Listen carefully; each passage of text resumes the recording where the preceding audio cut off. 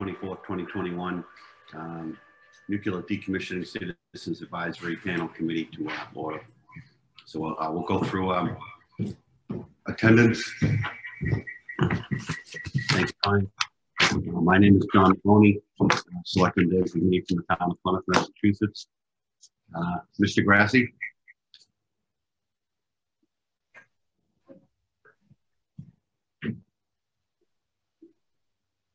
I think you're still on mute, John. Rich Grassi, I was appointed by the minority member of the House. Ms. Dubois. Pine Dubois, appointed by the President of the House of Representatives. Joe Bryan. Pat O'Brien, Senior Manager of Government Affairs and Communications, and I'm a designee of the licensee Holtec. Ms. Lampert. Mary Lanford, appointed by the Senate President. Mr. Rothstein. Rich Rothstein, Town of Plymouth Board of Selectmen appointee. Jack. Jack Priest, Director of Radiation Control Program for the Massachusetts Bureau of Environmental Health, Department of Public Health. I think I see Mr. Viveros. Yes, he's representing Sam. Mr. Viveros, are you substituting for someone tonight? Sorry about that, didn't hear. John Viveros, Technical Hazards Supervisor for MEMA, filling in for Sam Phillips, Director of MEMA. Thank you, John. Sure. Mr. Moylan. Yep, John Moylan, Site Vice President, Filming Station. Mr. Flores. Yes, John Flores, representing Governor Charlie Baker. Dave Nichols. David Nichols, appointed by Governor Baker. Mr. Drabinsky as a guest. Mr. Daly. Mr. Gerard Martin. Robert Jones. Good evening, Robert Jones, Executive Office, Health and Human Services, designated by Secretary Mary Lou Sutters. Mr. Johnson. Hi, Dave Johnston, Massachusetts Department of Environmental Protection, Southeast Regional Office, designee of Environmental Affairs Secretary Theorides. Mary Waldron. Good evening, everyone. Mary Waldron, Executive Director of the Old Colony Planning Council. Mr. Hayden. Hi, good evening, Bob Hayden, Massachusetts Department of Public Utilities. Good job, Bob. And I was quick. Thank you. Mr. Pickering. Seth Pickering, Mass DEP, Southeast Region, Deputy Regional Director for the Bureau of Air and Waste. All right, thank you. Previous minutes, Pine? Yeah. So previous minutes drafted by Secretary of Environmental Affairs reps, I think Tori Kim. Did everybody get them from us, I hope, and able to review? I had a couple of corrections in there. Dave Noyes is listed as a panelist, whereas he is an ongoing technical assistance from CDI Pilgrim. So we want to just take him off of that part. And then I did have a couple of comments. Do you have your volume on? I had a couple of comments from people that we should be listing those absent. So I have from my notes, absent from the last meeting of March 29th, Sean Mullen, Kevin O'Reilly, Rich Grassi, Amy Naples, Dick Quintal, and Susan Whitaker. Does any? I also wanted to add to guests in attendance, Matt Daly. I believe, Matt, you were here. Yes. As far as anything else is concerned, I didn't have any other corrections except to the references, the spelling for Mr. Daly in the notes. It came out as Danley a couple of times. And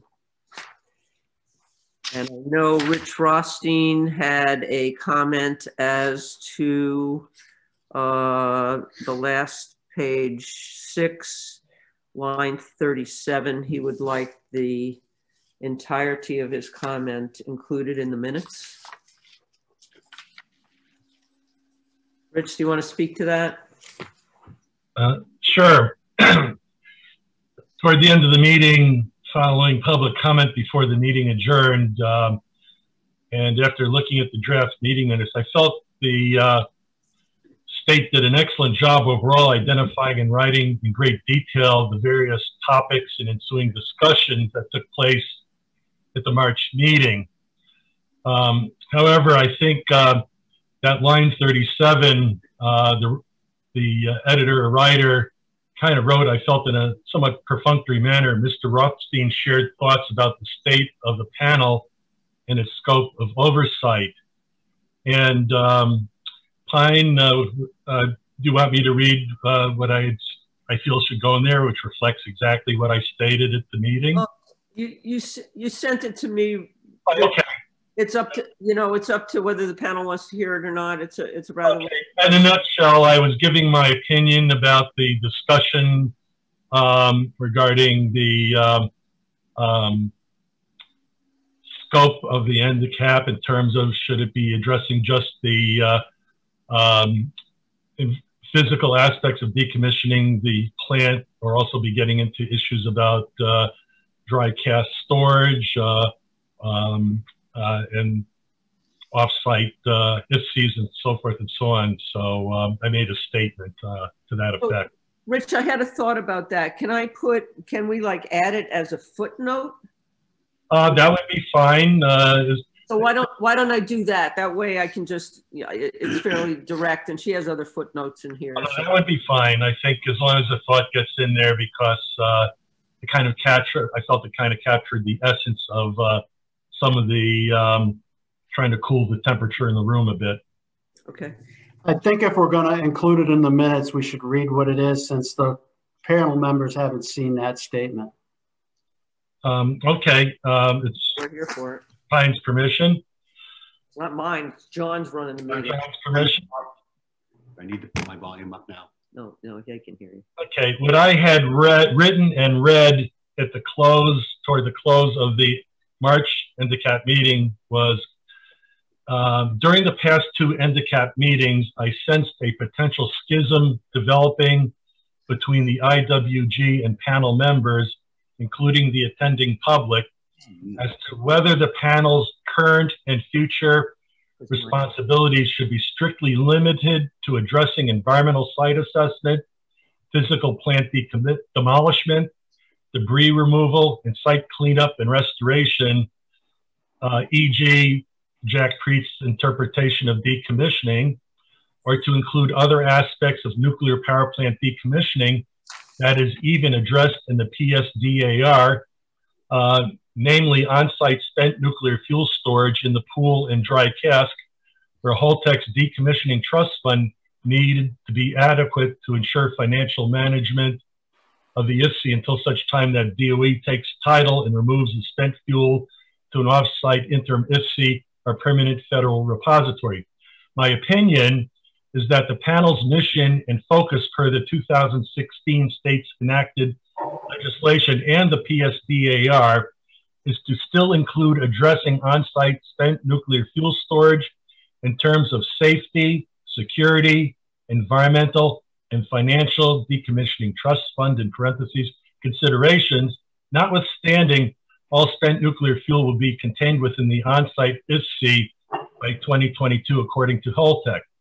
What ultimately may or may not happen legislatively in the coming years at the federal level regarding any interim off-site IFCs to be built by the private sector or a permanent federal repository of spent nuclear fuel, while likewise an important topic for the panel to be periodically considering in the scheme of things, the panel should not get overly distracted and bogged down on things that are beyond our immediate control and authority, parentheses, i.e., our elected state and federal legislative representatives have the responsibility to, quote, do their jobs.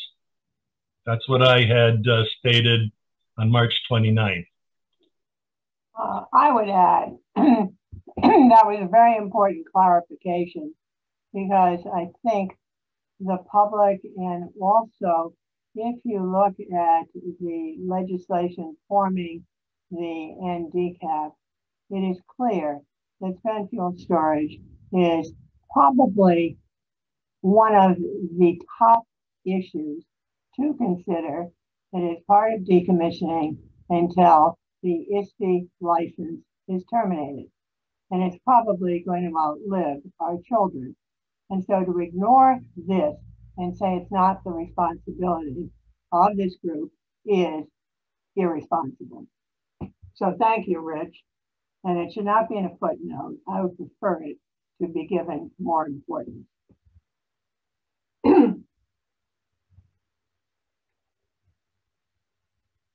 Anything else, John? You okay with that? So I proposed a motion to include Rich's statement as a comment in the meeting minutes from our March meeting. Second. All right, we have a motion by Mr. Priest and a second by Mr. O'Brien. Any discussion on said motion? I think Rich Grassi has his hand raised, unless it was by accident. I guess he doesn't. Oh, it's showing up on my screen. I do have my hand raised, but after you guys have that discussion, I have a question. Oh, Sue Whitaker is here. Yeah, okay, we see, yes. Yep, she just showed up. So there's a motion for the members to approve. Okay, so does anybody have any discussion on the motion by Mr. Priest? Okay, Mr. Grassi, you had a question. Thank you, Mr. Chair. I'm a little confused. Does the town of Plymouth Board of Selectmen have a representative on the NDCAP? And who is that? I've never seen anybody represented from the Board of Selectmen, and other than yourself, John. Is there some sort of an issue? Well, no, are you referring to an actual sitting current select board member, correct? Correct. Like you occupied the chair at the previous meetings for the last 3 or 4 years as a representative of the town of Plymouth Board of Selectmen. Do we have a chair that's representative of that title? And if we do, who is it? Yeah, that's Mr. Richard Quintal. He is currently the chair of the Plymouth Select Board. You know, I communicate with him frequently. Obviously, you know, there was a loss of a member there, I believe, 6 days ago. Right. He is getting reacclimated to that position. He's got a lot on his plate, and I think he understands that, you know, it's a pretty talented group here, and just because of the timing, and we've gone to every 60 days now, Rich, but you know, I'll impress upon Mr. Quintal the next time I talk to him that hopefully we can get him in on the July meeting. Maybe when I get through with my presentation tonight, you'll see the importance of what I'm talking about. Okay, Rich, thank you. But anything else with respect to Jack's motion? Move the question. All right, I'm going to take a vote on Jack's motion. All those in favor? Aye. Aye. Aye. Aye. I'm sorry. Just hold up your hand to the screen. You seeing everything here? And just say any opposed. Okay. Okay, now any opposed? Just hold up your hand. Much easier. Thank you very much. Any abstentions? Looks unanimous. All right, so it looks like it's unanimous. Yeah. All right, thanks. And I did have just a couple of other typos, I will call them. So with that, we'll accept the minutes. We're going. So we need a motion to accept the minutes. So moved. Who was that? Second. So Pat and the second. Patrick O'Brien made the motion. Dave Nichols seconded. Right. Any discussion on the minutes? I'll take a vote on the minutes. All those in favor? Aye. Aye. Any in opposition to the minutes? Great. Looks like it's unanimous. Thank you. All right, moving right along. We're going to go to the whole tech CDI Pilgrim decommissioning upgrade from Mr. Patrick O'Brien. Sure. Thanks, Mr. Chairman. Let me just share my screen real quick. I'm gonna have to do a little bit of juggling because I have a couple things as part of this presentation today. So let me start here. All right, I think everyone can see that. So, thanks for having me on the panel and allowing me to speak as always. A lot has occurred since the last time we met a couple months ago. We did, as required, provide the NRC with our annual trust fund update and spent fuel management submittal on March 31st. That was shared with the chair, who then shared it with the committee. This is the updated waterfall chart that we use and shared with the NRC externally. Still shows your site characterization and investigation work towards the license termination plan. So as you can see, ongoing site characterization through the project. There'll be more information tonight from our licensed site professional, ERM, Matt and John speaking later directly on where we are in that process. When it comes to spent fuel management, you see we do still have fuel in the pool. We had done the earlier campaign last year, the first campaign since we had started decommissioning. We do have the upcoming final fuel campaign to occur beginning in June and scheduled to finish in November. And then it will be especially only dry fuel storage for the fuel at that point. Continue to work on in reactor segmentation. I'll speak to that a little bit later. And then we'll do some vessel and hardware segmentation. Obviously, along this path, you've seen my previous updates, some of the outbuilding demolition and deconstruction that we've been doing. That goes right through the project. Similar to waste management, I'll give a little update on that tonight. And then eventually the final site restoration piece here towards the back end of 2026, 2027, with the project moving on in that direction.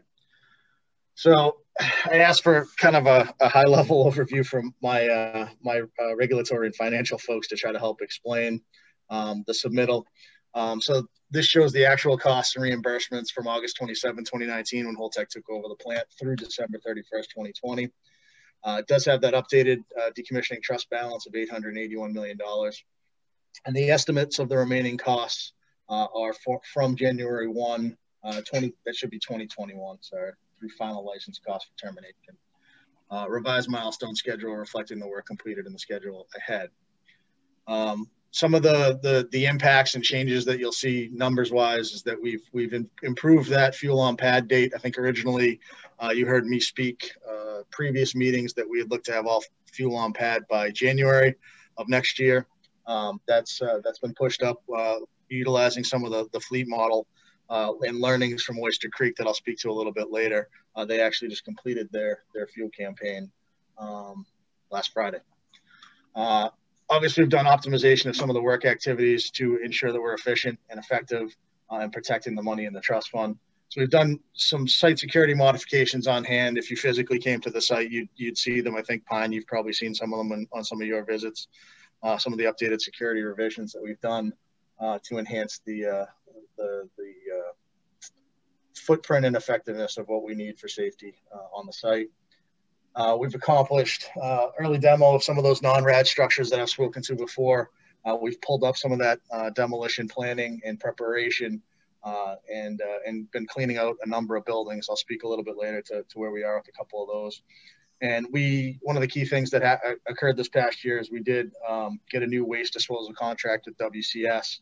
So that's helped us improve our timeline, our schedule for both the work being accomplished and also for the waste disposal in an efficient manner to ensure that we're being careful with the trust fund monies.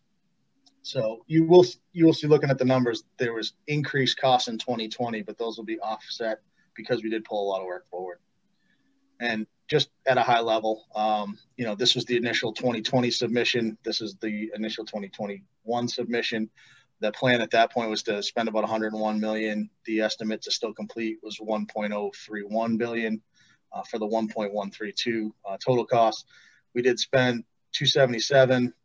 There's $824 left to complete, and that total cost is down to that 1.1.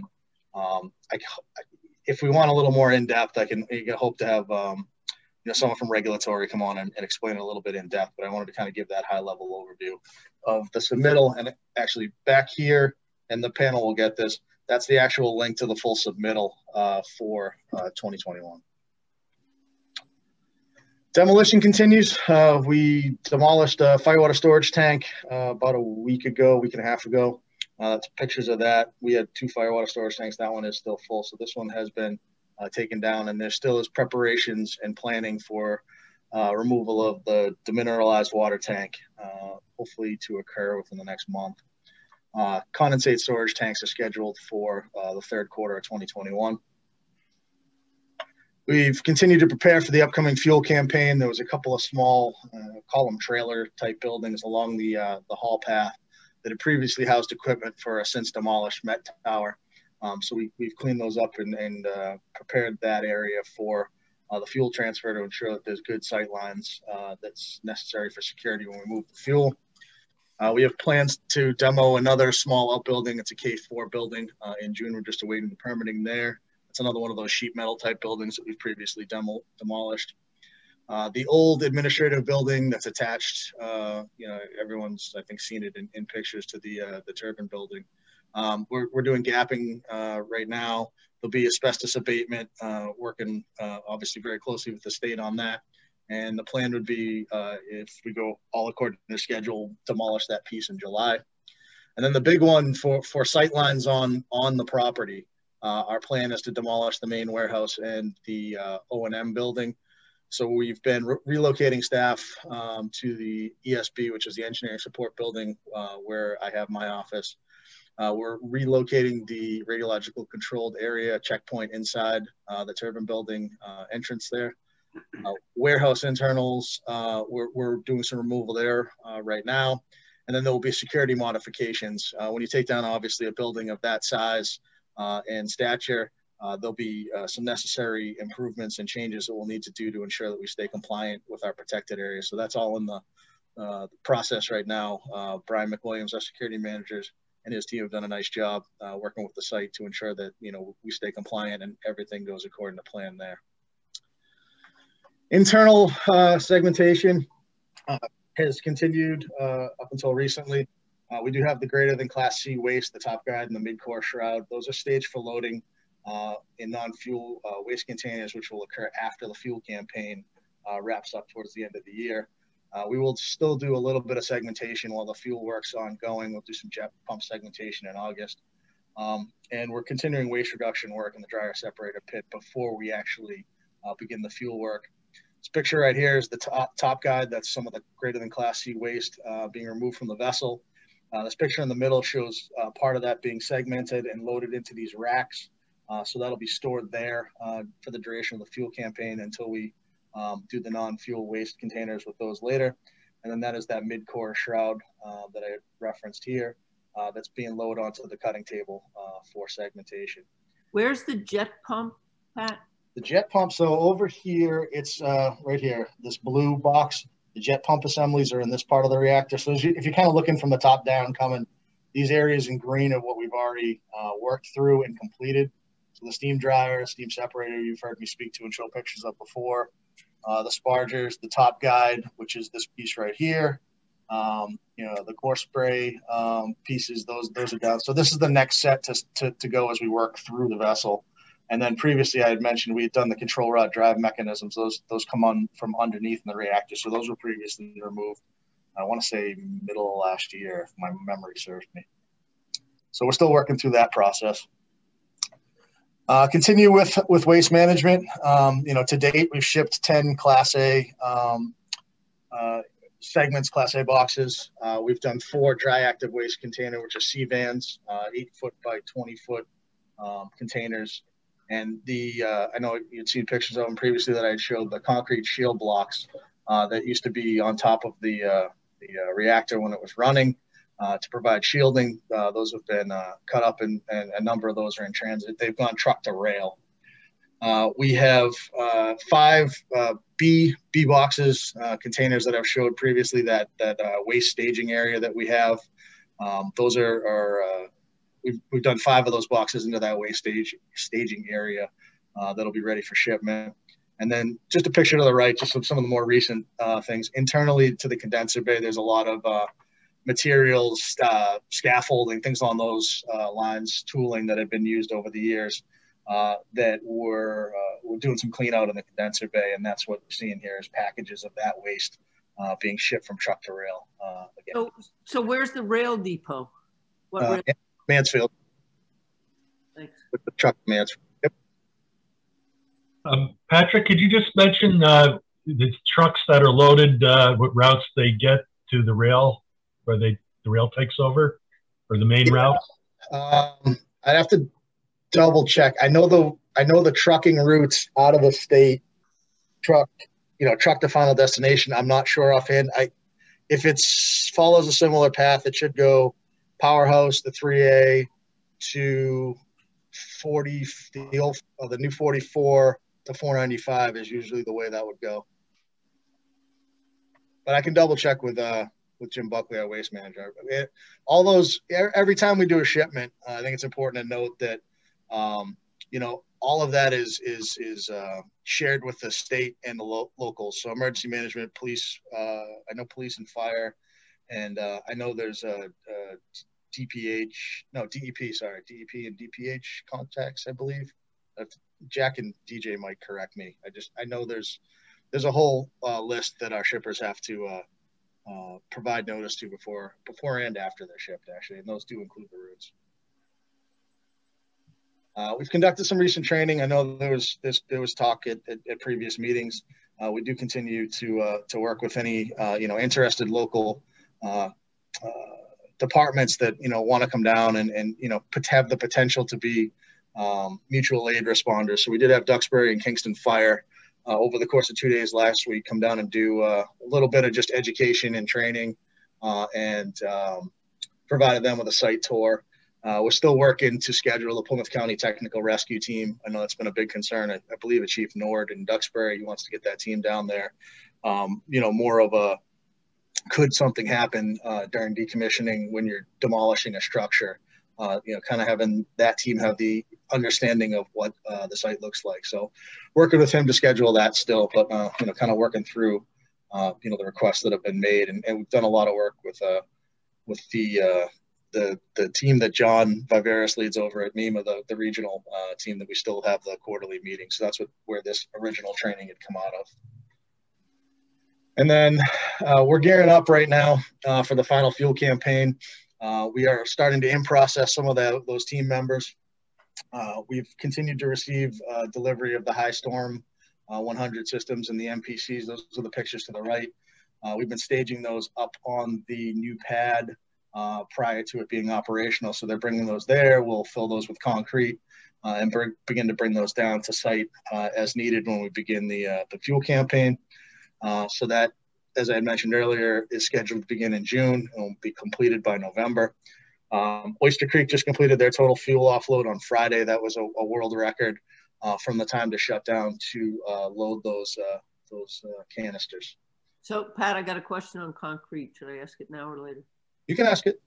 So, are you using, are local firms involved, or is that completely on site? And is there a special sort of formula for the concrete? So, yes. So, yes, local involved, and yes, it is a special. It's a certain density. I know, I'm trying to think back, and John Moylan might be able to jump in and correct me if I'm wrong, but I know there's tests that occur when the batches come from the plants to ensure they meet the required specification. And I know, I do remember in the last one, there were a couple that had come originally, they did not meet the qualifications. We sent them away and, more trucks came. So it's a pretty lengthy process. John, I don't know if you want to add anything to that, but. No, that's a good description, Patrick. Okay. We do test, we do have specifications for it. And we have to test each batch to ensure that they meet those specifications. And so the density that you're talking about is for impact resistance or something like that? Or what is the sort of guiding? I believe it's a number of factors. Shielding, I think, is the key one. Ensuring that we have the proper shielding with the density of the concrete. Okay. That's it. No, real basic question. Thanks. Yeah. Oh, that's good because I got basic answers. I see you, Mary. Go ahead. Yes.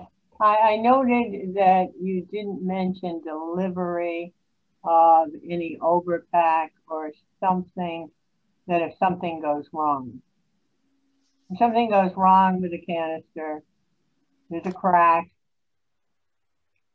I don't know. I mean, these are the. Not a mention of having what I called, I guess you call it overpack or what have you. That's what the high storms are. The high storms are the overpacks, and then the MPCs are the piece that goes inside. So that's what's being. Yeah, I understand that. But if something goes wrong, Dr. Singh had talked about that he would have something to encapsulate the cast.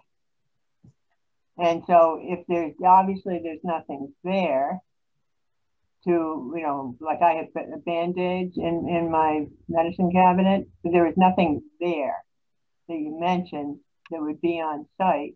And so the next two questions would be, has there been a time analysis on how long something would take to get something from New Jersey up here while the gas potentially is leaking? And number two, has there been an application to NRC to approve that talked about fix? And how long would that take? I think I've said previously that obviously, you know, as Holtec is the owner and the designer of the cast, but also the owner of the fuel, you know, we're responsible to stay compliant. There's not a requirement to have something like that on site. There is the opportunity that you would put it in a high state transportation overpack, high star overpack.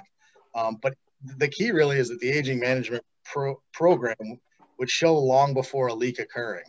So not necessarily. I think I'm talking about defense in depth, but you, I guess, you didn't answer the question, but hopefully you will. Yeah, I mean, I'm trying to answer best I can. Obviously, I'm talking about the fuel campaign that's coming up, and I'm basically just updating on where we are through this process, you know. Hey, Pat, this is Jack. Yes, Jack. So if during this fuel campaign, if they had an issue with an assembly or an issue with a canister, they could simply put it back in the pool for now until that was resolved on its ultimate destination point. Is that correct? Correct. Yep. We have the same approach as the industry, but that would be what we would do, is to bring it back in the building. Most likely you would identify anything before it would even leave the building. So with the testing, you know, related to it, and I'll show what I was going to show next is the video from the last campaign and the process of actually loading fuel and bringing it out to the pad.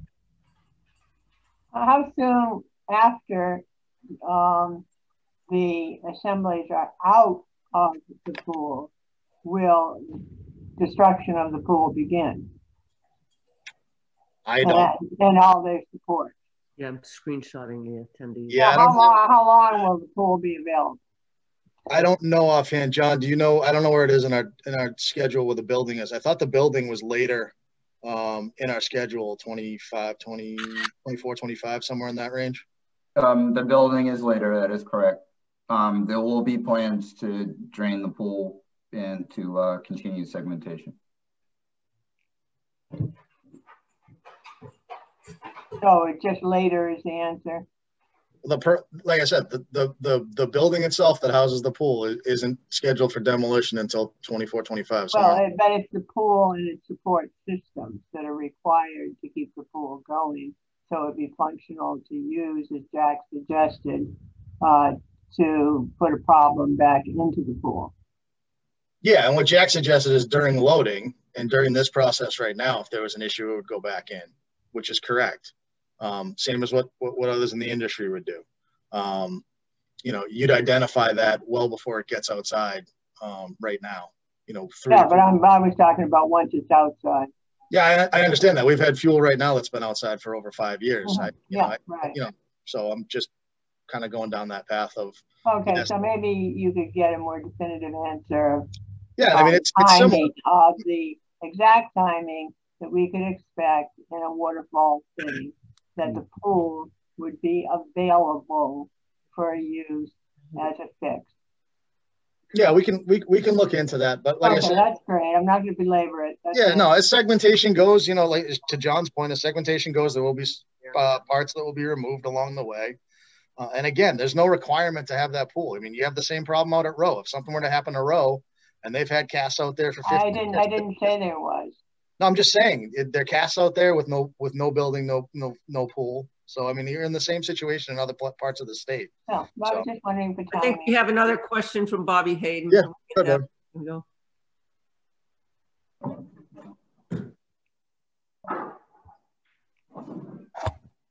I'm sorry, I didn't mean to raise my hand. I apologize for that. Did I? Jack, you go. Yep. So, Pine, for the purpose of capturing action items that we discussed at the last meeting. So that's a request from Mary for Holtec to provide more detailed waterfall showing spent fuel pool demolition. So we want to capture that in our minutes. Yeah, I just want to be. And I would add to it, it's not only spent fuel demolition, that the capability to use the pool, because the support systems required for it to would be there. Yeah, understand.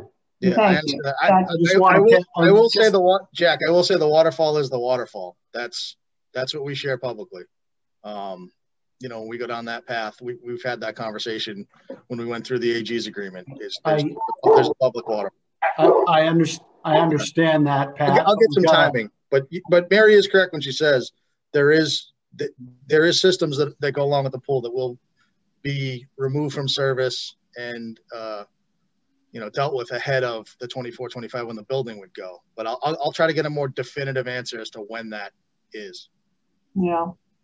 Because when you said you went through that, I've read the confidentiality and settlement agreement, and what you just said doesn't fit. Yeah, I mean, what I've recalled hearing throughout our discussions of the process is the pool does remain available while they're loading the spent fuel that's currently in the pool. But I am not aware of a long-term plan or even an intermediate-term plan to reserve the pool for you know, a measurable period of time after all the spent fuel is completely loaded into dry casks and has been relocated to the new IFC. Correct. I just want to know the time. Right. I think you're correct, Dave. And I think Mary has a reasonable question of what is the date that the spent fuel pool will be decommissioned. And that means the support equipment required to keep the fuel covered and cool in the pool no longer exists.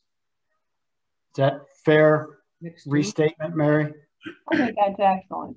Thanks. I think you went to parochial school. I think what I've seen in Pat's thing is that by January next year, the pool will no longer be needed. And he just said tonight that it's going to be quicker than that. Is that correct? Yeah, it said that the plan would be to get all fuel out of the pool by November. So that after that, it's not going to be needed for anything. Am I understanding? No, I mean, John, correct me, but there'll still be water in the structures as we continue the rest of the reactor vessel internal. Some of that work, especially with the greater than Class C loading, will still be underwater, obviously. Gotcha. I think Rich Rothstein has a question. Thank you. I probably should have asked NRC this question at the March meeting presentation, but food for thought and for further discussion perhaps at future meetings. Forgetting about costs for a moment, is there any reason, Patrick, why once the spent nuclear fuel pool is going to be demolished, but if we're in this kind of interim zone where, in terms of the Russian doll scenario or other things that have been discussed or not discussed, why if there's going to be a problem with a cask, hypothetically, it could be a single cask MPC that had a problem for the sake of argument. So obviously you have a pool in the reactor building to hold a lot of assemblies for a lot of casks. Is there any reason, forget about the cost a moment, why a single small pool to hold a canister underwater deep enough, just in case there were a problem for the IFC, where it could be, let's say, next to the IFC, as a means for keeping that, through the lack of better words, defective or problematic multi-purpose canister underwater, as if it, I mean, there might be some other issues putting that into water as opposed to an assembly, but conceptually, is that a possible, reasonable engineering scenario? I would have to ask our engineers, but I would think no, just from a security perspective and what the footprint is of the protected area. Okay, thank you. Okay, carry on, Patrick. All right, I gotta do a quick change of screens so I can show you. I just want to put this together after the last fuel campaigns. It's about a 3.5 minute, 4 minute video. It just shows the process. So I'll just let this play and hopefully everyone can hear it when it goes.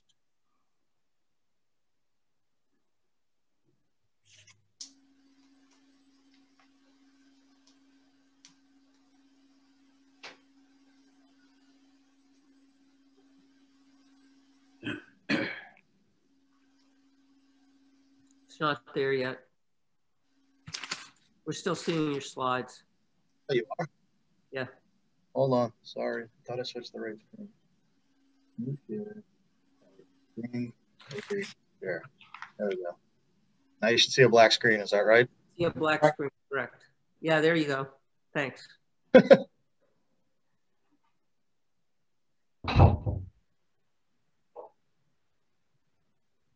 No sound though.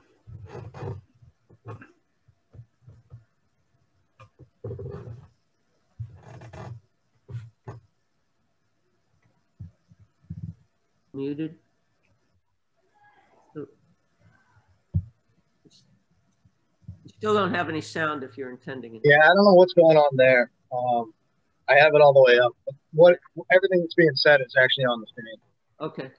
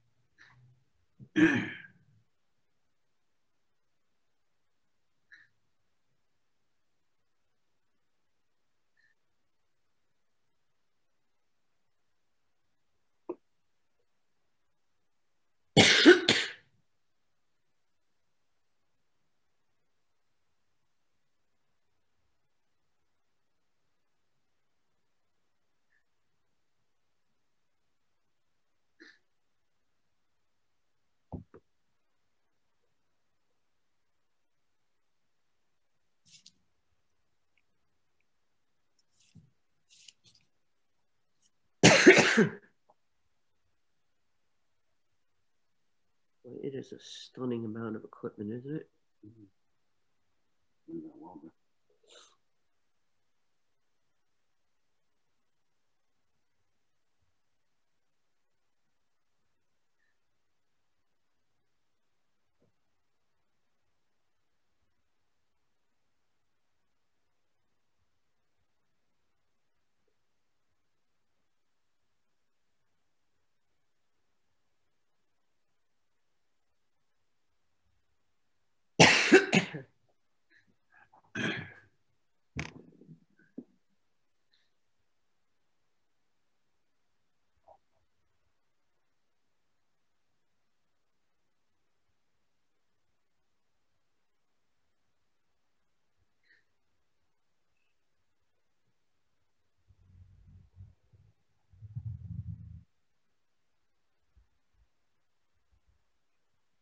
Good luck with that.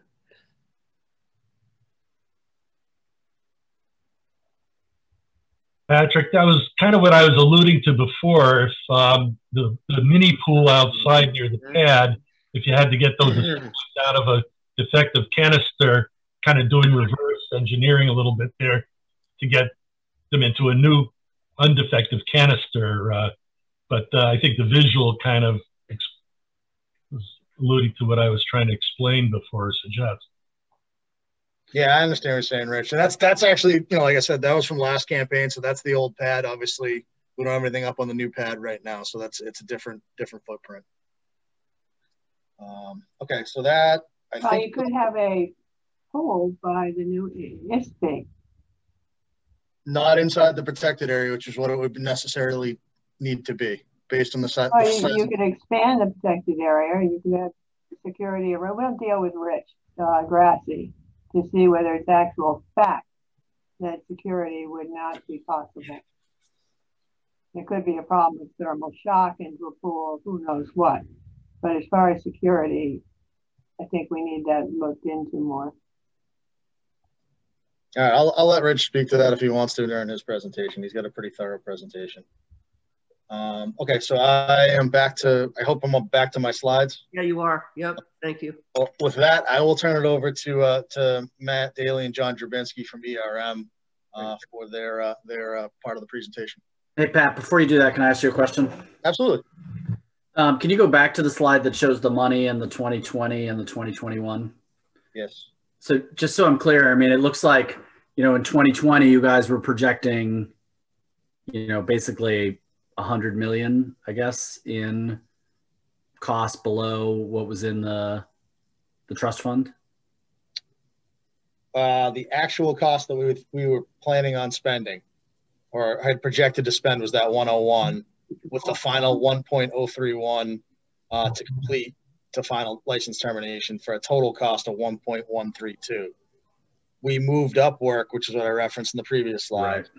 Right. And the actual cost for 277, the estimate to complete is 824 and a total cost is 1.101. So we've realized savings through some of that things I spoke to with the waste contracts and efficiencies in work is what we've looked at. So your estimate to complete is 824, and I think you said it was 881 that was in the trust fund right now? Yes. So as of December 31st. So these are all as of December 31st numbers. So you've got a $60 million hedge. That's what it looks like from me reading these today too as well. Okay. Well, what about cost for inflation? How does that work into it? You got to understand there's a lot of contingency built into these numbers. So there's a pretty significant contingency built in with what we project. So there's room. And then there's obviously the financial requirements set forth in the AG's agreement that we have to keep certain levels in the trust fund up through license termination and then until the asphyxia is decommissioned. So of that $60 million hedge, are you taking profit as part of the estimate as you go along, or do you take all of your profit at the end with what's left over? That's an excellent question that I could not give you the answer to off the top of my head. I don't believe. Because there's overhead that you're paying that's above, you're kind of reimbursing yourself for, I assume. I would assume as well, but I don't know offhand, honestly, Dave. Okay. Could we just note that as a question to get an answer for the next meeting? I'll see what I can find out. I think we were told that profit was built in. Yeah, I assume that to probably be the case, Mary, but I don't want to talk offhand and say that's not. That'll be another question you'll get back. Yeah. For the list of questions. I think Jack Priest has his hand up. I do. So, Dave, I read that table a little different than you did. I looked at the 1132 and compared it to the 881 and said, how is that gap covered? No, that's wrong, Jack. What Dave said is right. The 824 is what we project left to spend with 881 in the fund. Right. So what have you spent so far? I'm looking at 277. right? So 277 plus 824 is 1101. Okay. And So when we got the fund, there was 1.1 and change in it. I thought you said that the fund was 881. As of December 31st, 2020. So when we got the fund, when it was turned over from Entergy, it was 1.1, and I'd have to go back to my notes that we have, but it was over 1.1 when we got the fund. And if you go to so you've taken 277 out so far, and you think you're going to spend another 824, and you got 881 left. Correct. And if you go to the filing, when I put this up here, the filing actually has a more elaborate burn down year by year. Okay. All right. All right, go ahead, Pat. All right, I'm going to kick it over to my friends at ERM. Okay, thank you. This is Matt Daly speaking here, part of the LSP team with John Drabinski is also on this call. Thank you for giving us some time tonight.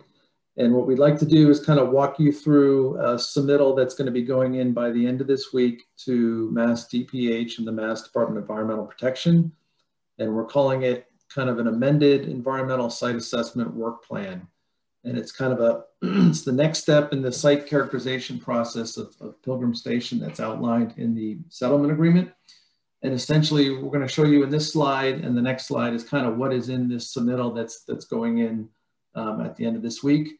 And essentially, there's almost really two parts to this work plan submittal. The first part is kind of looking back at all of the site characterization activities that were completed in 2020 as well as spring 2021. So essentially documenting all the samples that were collected, both radiological and non-radiological.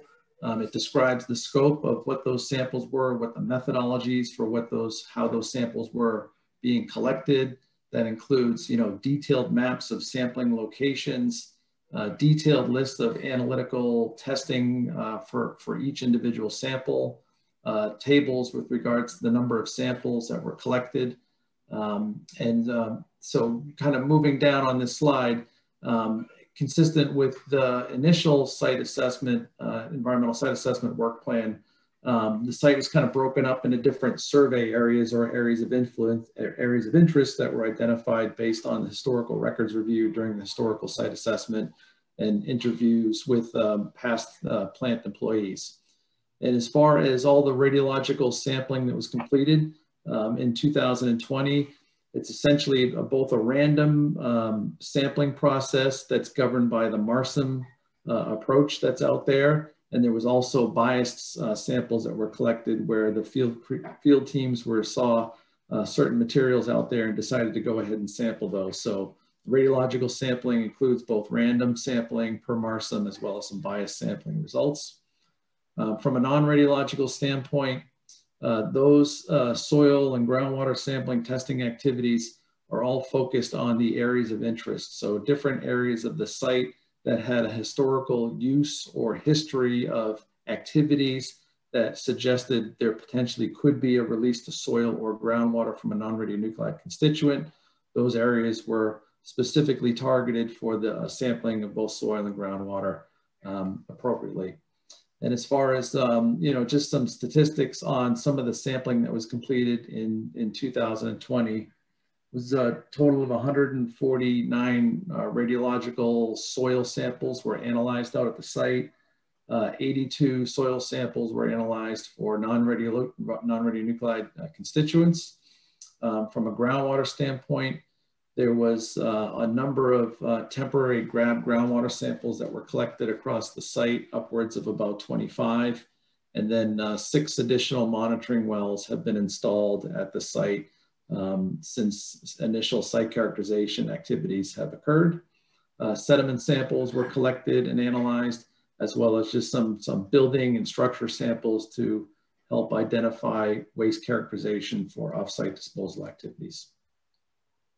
So the second bullet on this slide is really kind of, again, looking back at past activities as far as what samples have already been collected and analyzed, and specifically the results of those samples. So the results are kind of broken up from a radiological and a non-radiological standpoint. And from a radiological standpoint, the analysis kind of follows the Marson classification process, where the different survey areas spread out across the site have been preliminary classified at this point based on what the data is indicating. And we'll go through some of that information on a further slide here. And from a non-radiological standpoint, these activities are in the state of Massachusetts. So we're following the Massachusetts contingency plan. And so we're basically collecting samples of soil, groundwater, and then comparing those concentrations to what the state of Massachusetts has identified as quote unquote reportable concentrations, where if your sample comes back at a concentration above a reportable concentration, then you have to formally report that to the state. And that essentially formally brings the site into the Massachusetts contingency plan, where those regulations will basically follow a certain subset of activities that go through full site characterization, assessment, and remediation as necessary till final closure of those activities. And as far as the activities in 2020, there was essentially, obviously a fair amount of plans that were developed in advance of doing all this work. Those plans contemplated a certain number of samples across the site, soil and groundwater, both radiological and non-radiological. And there were some instances of equipment limitation where the equipment couldn't get to depth, samples couldn't be collected. So as part of what we're doing in this report is to essentially call out those specific gaps in data that were originally contemplated to be collected, but for one reason or another were not collected as part of this initial campaign. And we certainly are going to go back and get those samples. So we can go to the next slide, Patrick.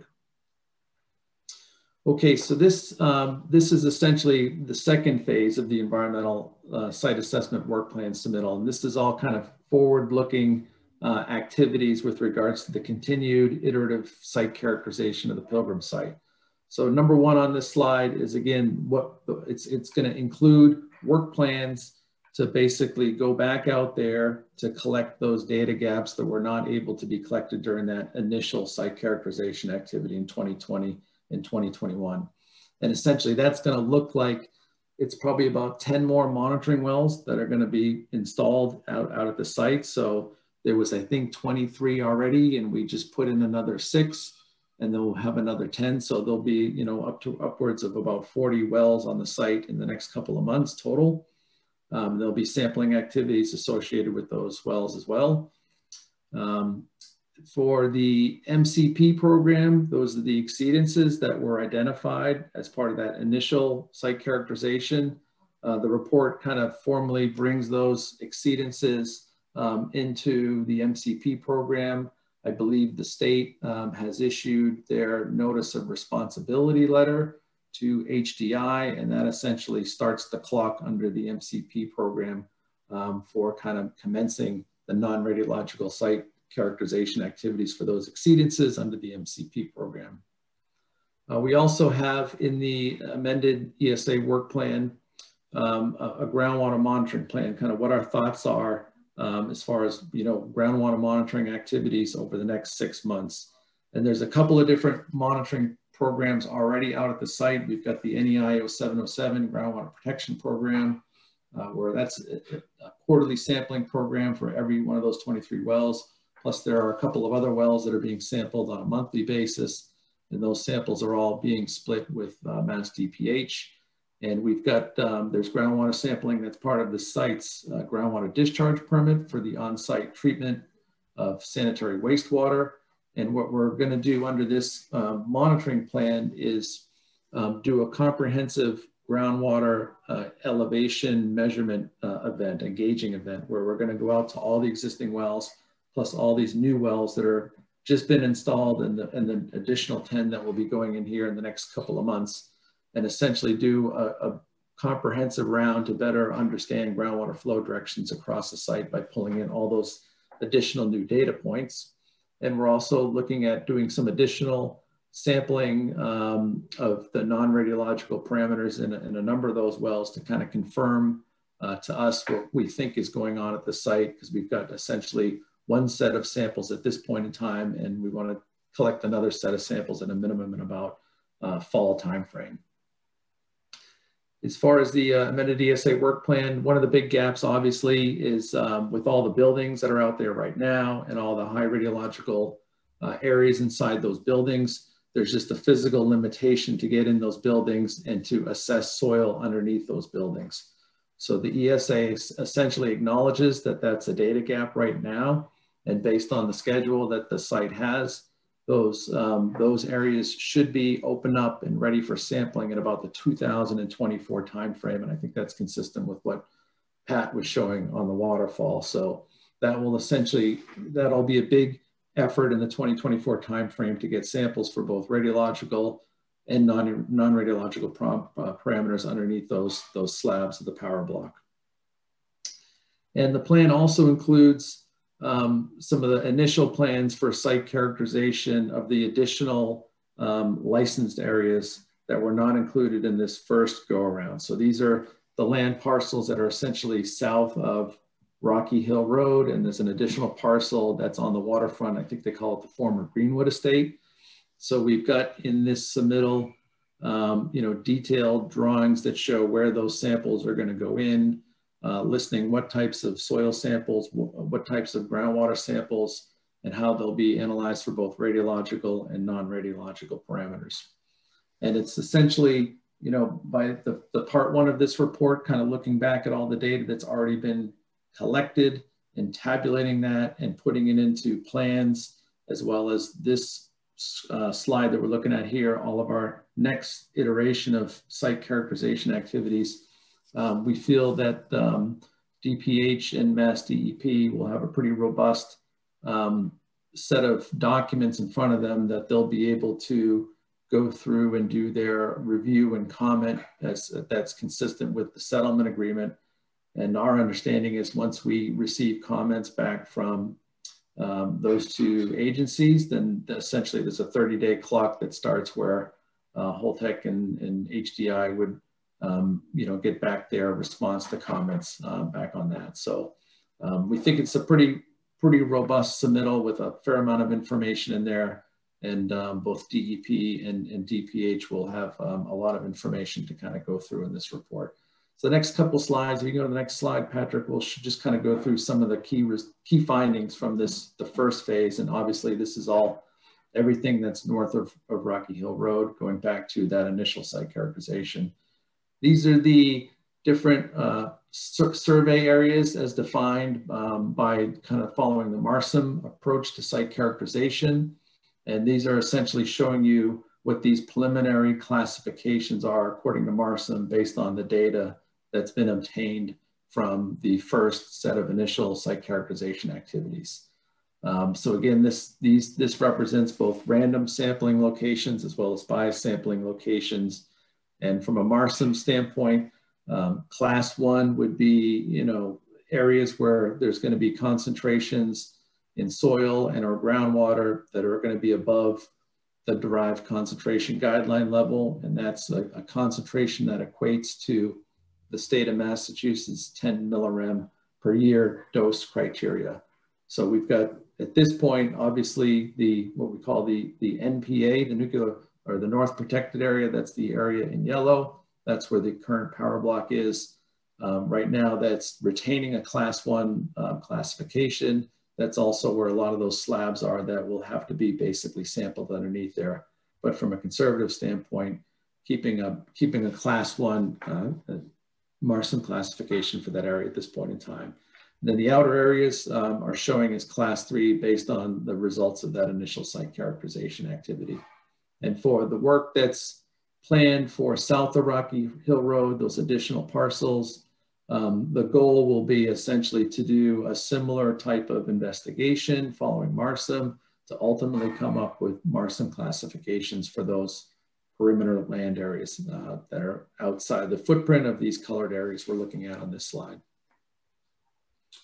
Patrick, you can go to the next slide. So this has essentially a list of all of the non-radiological results that were above the reportable concentrations and were communicated to the state of Massachusetts on April 21st according to the MCP program. So the table on the left is essentially results of soil that were above the RCS1, that's reportable concentration for soil classified as type 1. That's the soil reportable classification applicable to Pilgrim Station. And what we're showing you here are the results of 5 individual PFAS chemicals. And you can see the RCS1 value in milligrams per kilogram and the exceedance value that we had and the location where that came from. And I'll show you on a map here in a minute where this came from. And we just want to call out that for this specific soil sample, the laboratory was not able to analyze the sample below the reportable concentration value. So these were actually non-detects, or essentially the lab could not quantify a positive detection above the value that's listed in this table. But when you do a comparison of that value to the reportable concentration, it's higher than that reportable concentration. So we've made the decision that this is something that needs to be reported. It needs to be evaluated more with some groundwater wells going in and around this location to better understand if this detection or really a non-detect is actually something that is contributing to groundwater at the site. So this would be something that's going to go forward through the MCP process to better understand, what is up with this PFAS result. Is it a real sample contributing to a groundwater problem? It'll work its way through the MCP process.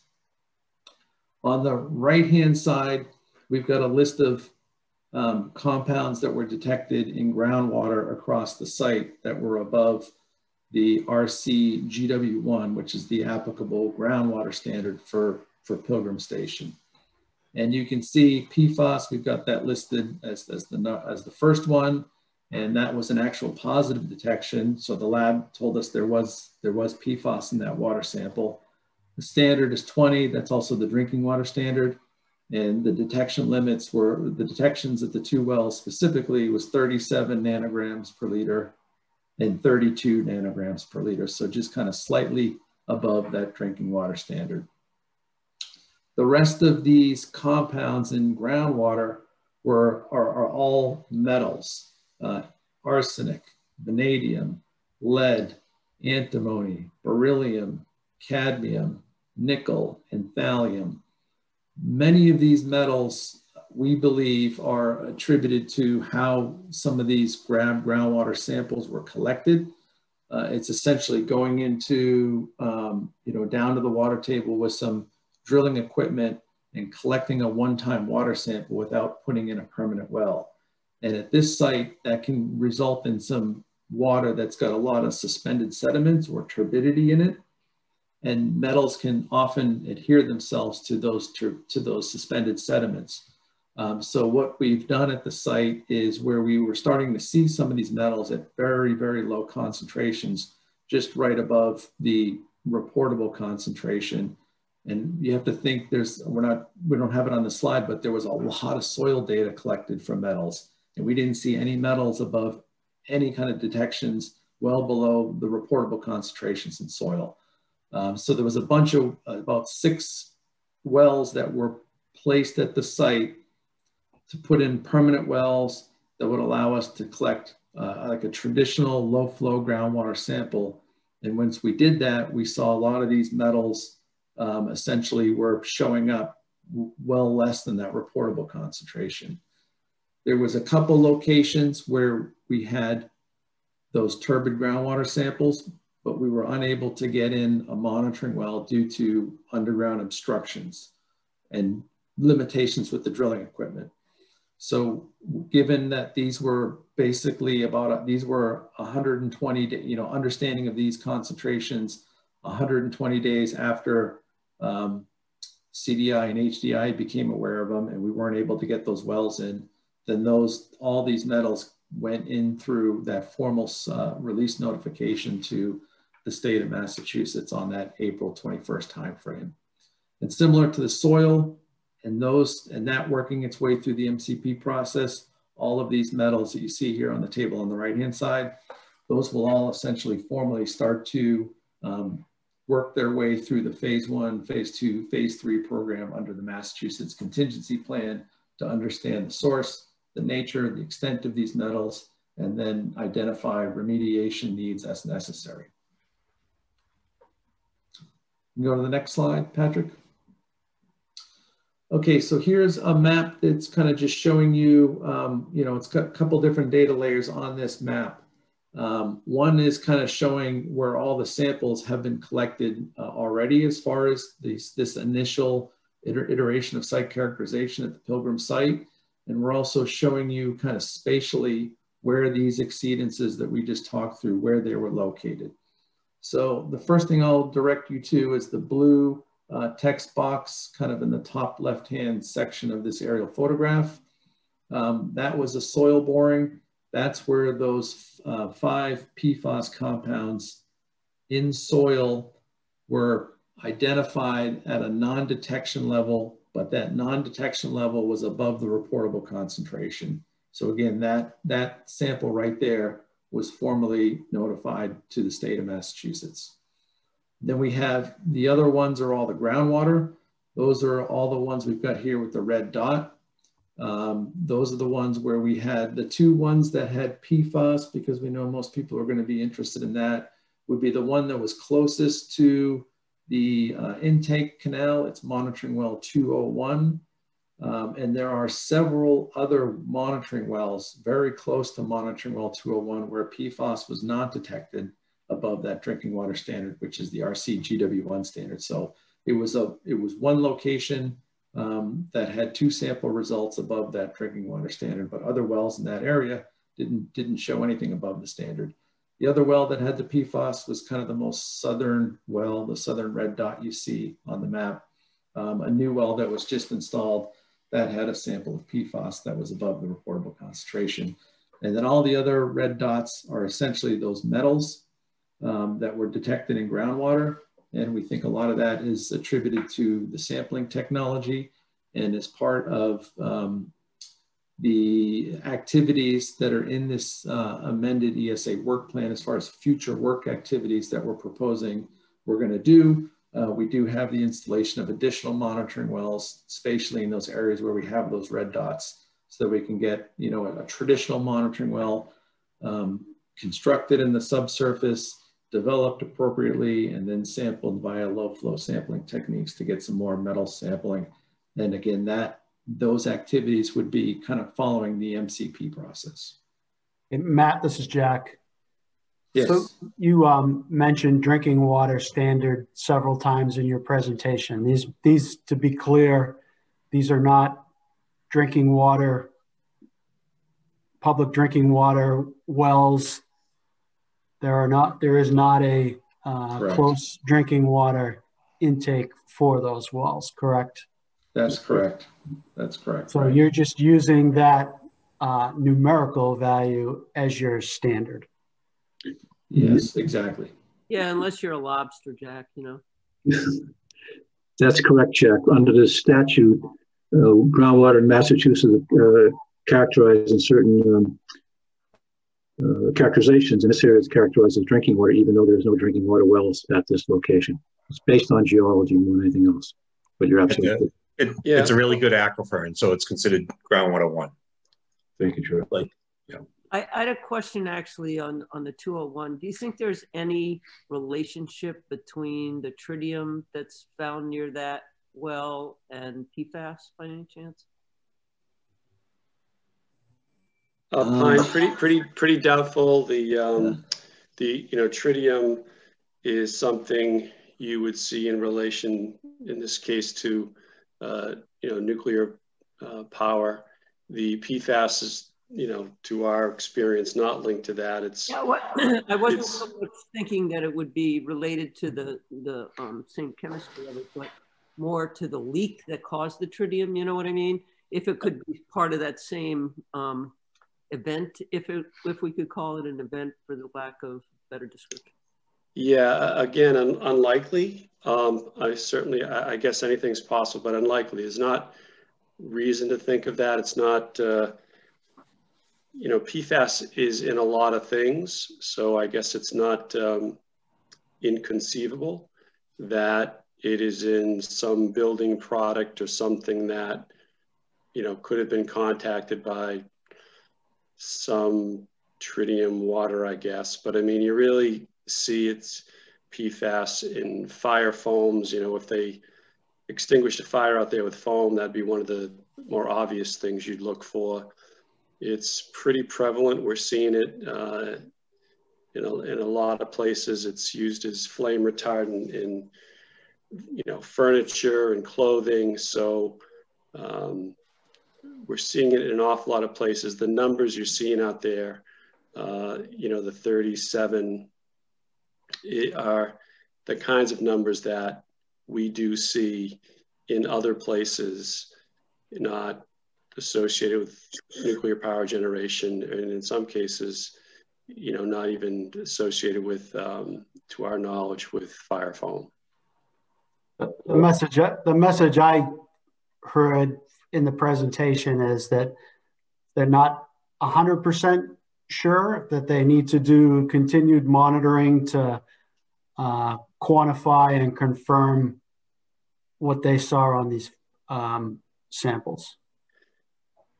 Yeah, so as we, you know, as Matt has talked about, when we look for folks to do assessments of properties like this, we establish different standards they have to meet through their work, and they have to notify us if they find an exceedance of those standards.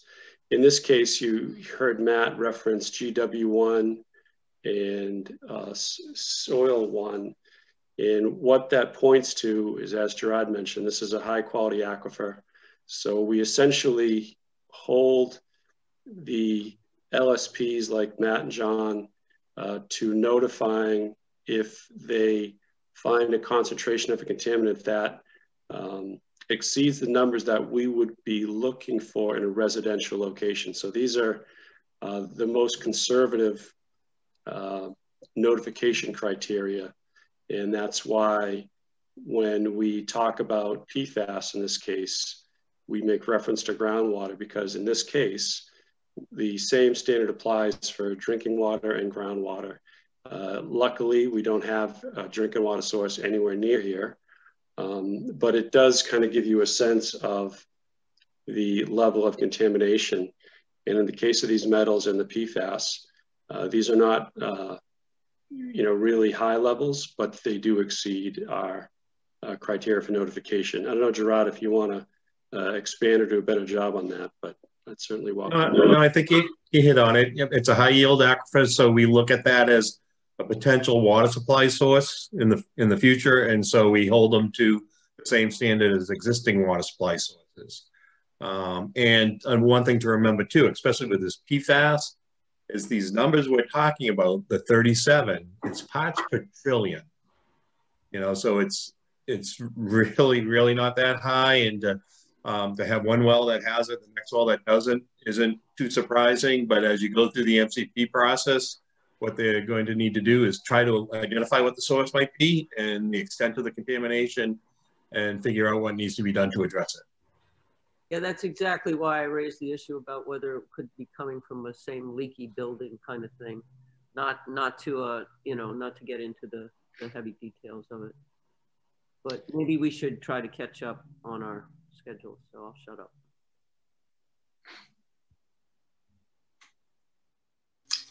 Question for Mr. Daly. Is Mr. Daly taking questions?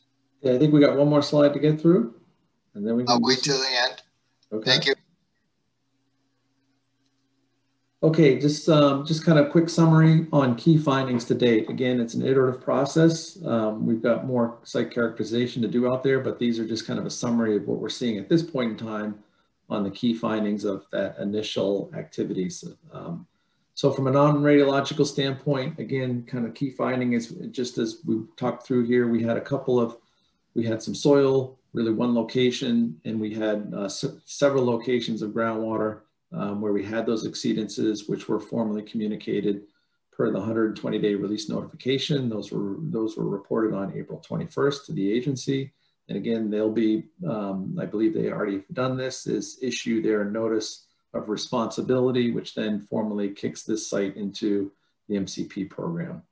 Those numerous metals, as we've talked through in groundwater, we believe largely those are going to be attributed to turbidity and the sampling technique. And, you know, as we talked through, we've got plans in this document that the agencies will be looking at for more monitoring wells in those locations to better understand those metals. We've got the PFAS in soil, which was again non-detect by the laboratory, but again, that detection limit was over that reportable concentration. And just being conservative and transparent, we figured better to report than say it's not an issue at that site, and we have to go through more work to really understand what's going on up at that location with the soil. I think this is number 4, where positive detections were identified. You know, it's our feeling, again, the concentrations are pretty low, and the values are slightly just above those reportable concentrations. And essentially with the data at this point in time, we're not seeing any, you know, significant soil contamination or significant groundwater plumes that are going to suggest active remediation. But, you know, we've got to work through the MCP process. But that's at least, you know, kind of an initial take from the data that we're seeing at this point in time. And then as from the non-radiological findings, again, no significant soil contamination was identified with all those samples that were out there. And from a groundwater perspective, the radiological groundwater data that was collected during this initial site characterization, I think confirms our site understanding and site conditions that are understood through that NEI 0707 groundwater protection program. And again, just lastly here, as we've talked through, characterization is an iterative process, and this submittal that's going on, that's going in this week, includes plans about kind of what that next phase of site characterization along that iterative path line is going to look like for some of these areas that we've already looked at, as well as the areas on the south side of Rocky Hill Road, those additional perimeter land areas. So I think that's the last slide, so we can open it up to comments. Go ahead, Mr. Smith. Through the chair, thank you. A question for the good Mr. Daly. I noted that in the map showing all of the wells, the Fukushima response wells, they weren't shown on the map. Right. And I just questioned, are they probably not suitable, but that's not up to me to judge. But is it a case of they're not suitable, or they have since been deactivated and they're plugged at this time? That's the question. Yeah. So yeah, the Fukushima wells were basically installed at the site in order to obtain a very high yield of water that could be used for an emergency situation. So those wells are pretty deep and they have a very long well screen. And so from a site characterization, from environmental standpoint, those would probably not be the best wells to understand presence or absence of, you know, radiological impacts or non-radial impacts that have, you know, found their way to the groundwater associated with plant activities. So the monitoring wells that are across the water table are kind of probably the best, you know, wells to confirm or deny presence or absence of contamination versus those deeper Fukushima wells. Okay, thank you. The second question is the switchyard, which has been in existence since prior to the Pilgrim Nuclear Power Station, probably back in 1966, 67. It is not part of the site. It belongs to Eversource, I understand. Yeah. Is it subject to sampling and review as to a source of possible contaminants? It is. The switchyard is in the scope of the initial site characterization activities. So there were samples collected from the switchyard. There were groundwater samples collected, and as well as new monitoring wells that were installed just immediately downgrading the switchyard. As far as the, you know, moving those activities forward through the MCP process, there's language in the settlement agreement about the timing of that based on the different owners. I don't have that at the tip of my fingers, but to answer your question, it has been characterized initially part of this first campaign. Okay, as always, thank you, Mr. Daly. And Matt, you may want to mention we are the company that did install the Fukushima wells too. So we were out there when they were installed. Yes. Yep. And would you describe what that is, please, now that you've said it 5 times? What are the Fukushima wells? So Fukushima wells were essentially, in response to the events over in Japan, the Nuclear Regulatory Commission came up with an initiative for regulations where each plant in the United States had to identify the ability to basically get a water source so that you could put out, an event such as what they had at Fukushima. So for Pilgrim Station, looking at trying to get a large source of water on site, and you could not rely on, let's say, the town, because you had to assume that there was no infrastructure to bring that water in. And using seawater was not an option due to compatibility. And Paul Smith probably knows more about that than I do.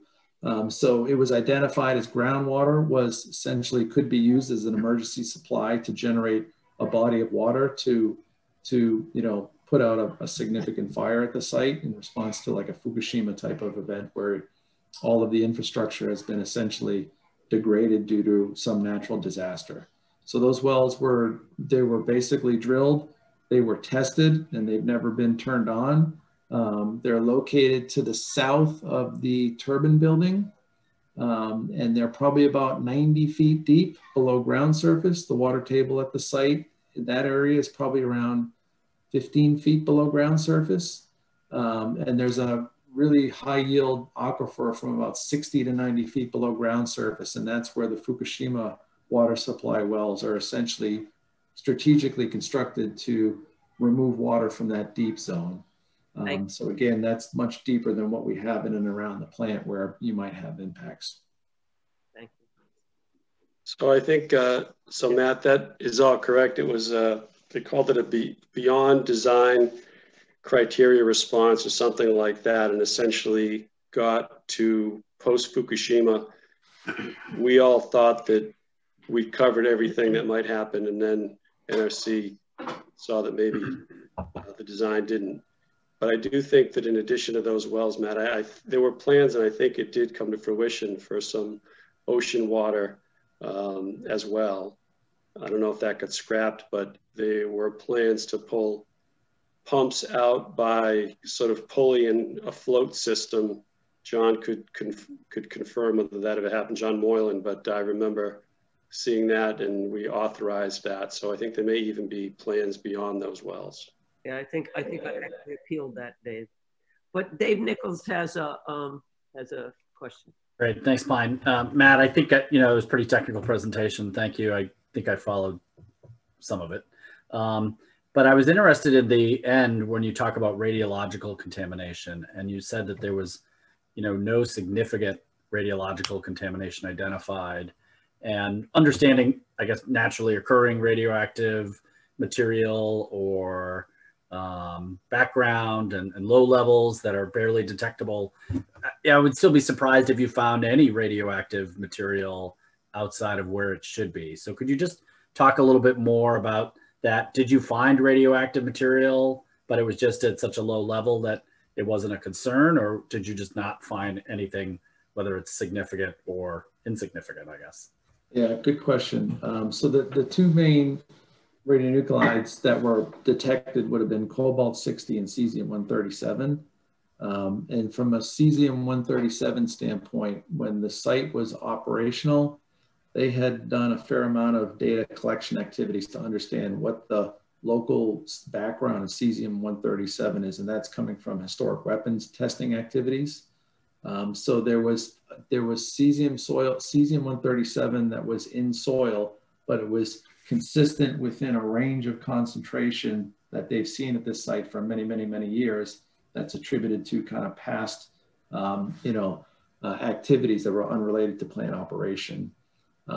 Cobalt 60 was pretty much less than background, and the way all of the radionuclide samples for soil were being kind of assessed against, they're being assessed against that derived concentration guideline level, which is essentially the concentration that equates to that 10 millirem per year dose standard, which is essentially the dose standard that the state of Massachusetts has for essentially closure of the site, release of the site.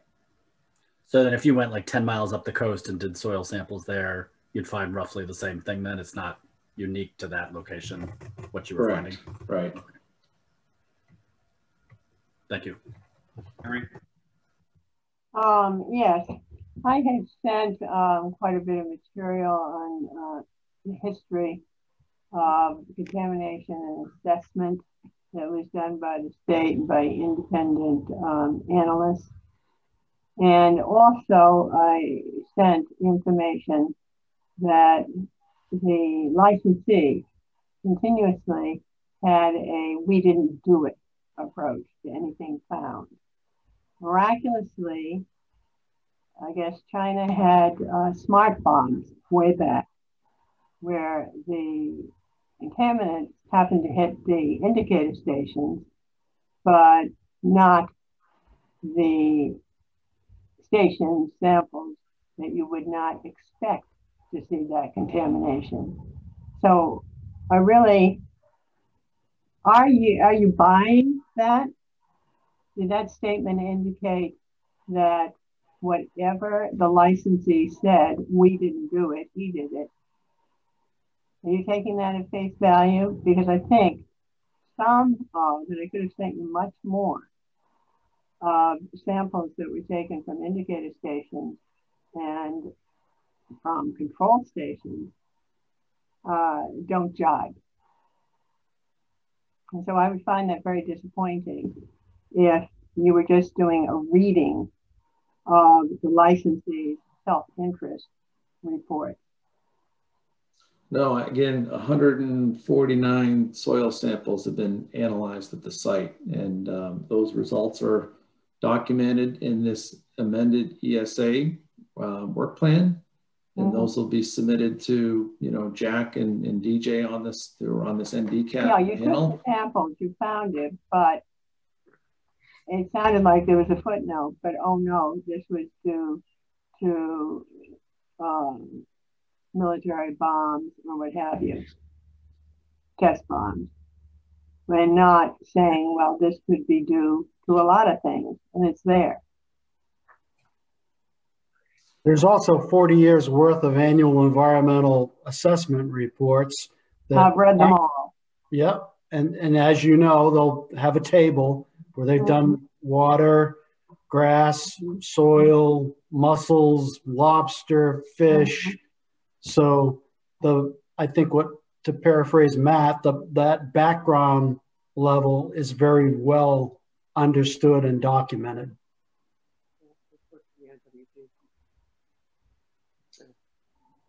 All right. We're running a little behind tonight. We're going to move on to the report from the IWG, okay? Yeah, I got that. I just want to make sure Mary's question was answered there. I kind of, Mary, did I help your understanding? The question was, yep. I thought I heard the statement that cesium-137, for example, was detected, but that was due to test bombs or what have you. And my question was, are you accepting the fact that it wasn't due to licensees' actions and it was due to some military action that was taken? And step number two, if it's there, then it deserves, I would hope, and not be written off, to see, could this be due to leakage? Could this due to previous air contamination that has been driven down into the soil or whatnot? That it is an indicator to look further and not just buy, oh, this wasn't due to them. Yeah, there are results of cesium-137 that were above the background that are attributed to past plant operations that are getting carried forward through the Marston process. So there are detections of cesium-137 above background that are going to move forward through the Marston process. That answers the question. What we're looking at and what will be remediated is that activity cannot contribute to more than 10 millirem in a year. So, correct. When we're reviewing what's presented to us, I look at what the lab, their certified lab results they provide to us. I'll just look at the numerical value first, right? And say, okay, what's an anomaly? What's off of the baseline? And then we'll use that and that iterative process to work with ERM to say, hey, we think you need to do more samples here. And that's a good opportunity for us to take a split sample and say, yep, we got the same results as that, the laboratory that's providing the data to ERM. So, you know, this first round of testing is kind of like, I say, it's like the 50,000 foot view of the site. It gives us some indication of where we want to look harder.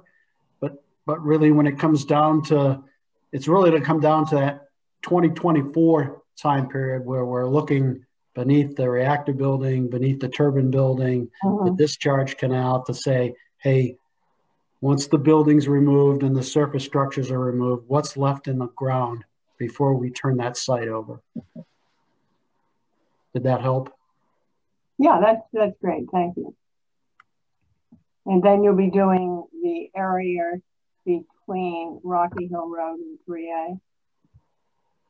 Yes. So the map indicated only from Rocky Hill Road to Bay. So not the rest of the property. It's my understanding that what they're evaluating now through this part of the assessment is all the licensed property. Yeah, you're right. You're right, Jack. And to Mary's question, I think Matt referenced it a little bit earlier when he was talking about the south side of Rocky Hill Road. That's what I guess, for lack of a better way to put it, what we'll call the phase 2 site characterization. That's what we'll be mobilizing. I believe starting in late June, we'll start being over there doing sampling and that process, along with, I think, the Greenwood estate that Matt referenced as well, which I think we have is like. Okay, the south side is between 3A and Rocky Hill. I don't know whether I'm north or south or west. Yeah. I think we use Plant North. So Plant North is the building, the reactor building looking towards your house, Mary. Oh, I look there every day. Okay, how are we doing now, Mary? We all set? Better. Can they hear me? We should. All right, can we move on to the IWG? All right, sure. Dave Johnson, Gerard Martin, and Seth Pickering. Thank you, Mr. Chairman. So the IWG has been focusing its energies on the environmental site assessment that we all just heard a summary of. We continue to meet regularly with the Holtec folks to go over the work. And as you heard, we are expecting to have the submittal of the ongoing work plan the end of May. So when we receive that, we will review it and provide our comments, which will be routed through the Attorney General's office. And that's all laid out in the settlement agreement. So once we have developed our comments and issued them, as Matt mentioned, the Holtec folks will have 30 days to respond to them. So, you know, I think what you're hearing is that this is an iterative process, and it's going to be going on for quite some time. And because there are buildings and impediments and things out there that really do limit the completeness of the work that is possible right now, it really does force this process to be kind of ongoing throughout the decommissioning as work occurs, as buildings are removed, as accessibility improves, and potentially as activities may change the nature of the contamination out there. So those are the kinds of comments that'll be reflected in our comments when we issue them through the Attorney General's office. Additionally, we'll speak to the entirety of the report, what we saw in terms of the sample results. We have been involved along the way in where the sampling occurred.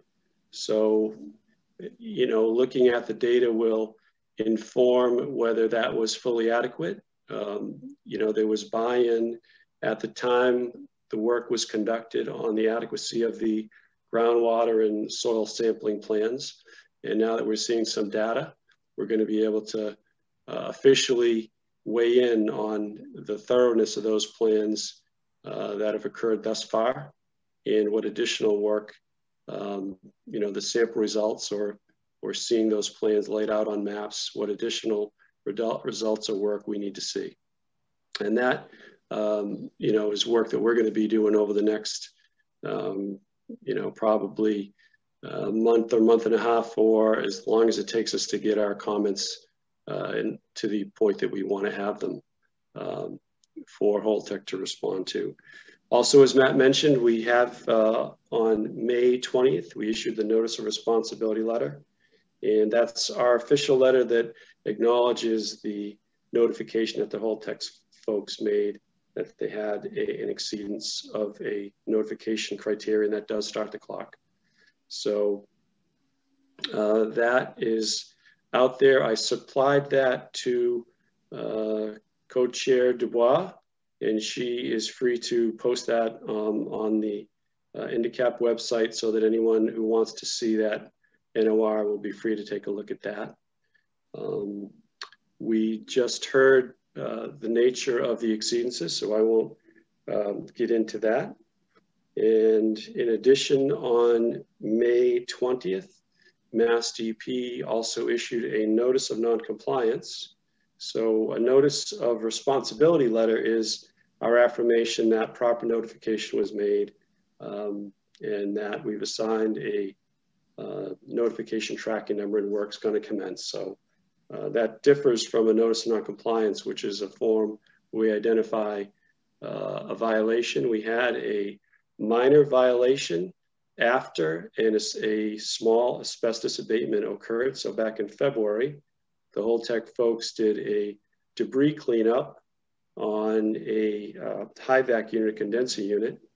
And prior to having the space reoccupied, they did not complete the visual inspection. So the way our asbestos program works is you provide notification to Mass DEP, you hire a licensed asbestos abatement contractor that all those things happened and the work gets done, and that happened.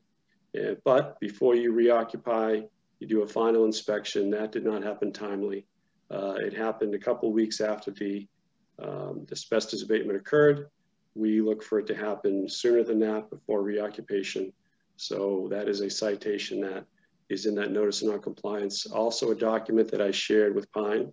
So that we can also get on the NDCAP website or whatever other means we need to have that visible to folks.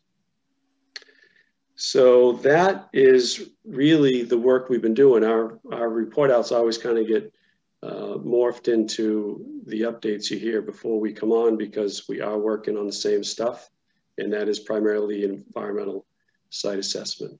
So before I roll on, do we have any questions on either the notice of responsibility letter, the notice of non-compliance, or anything you heard from either Matt or me that, or Jack, that we can respond to?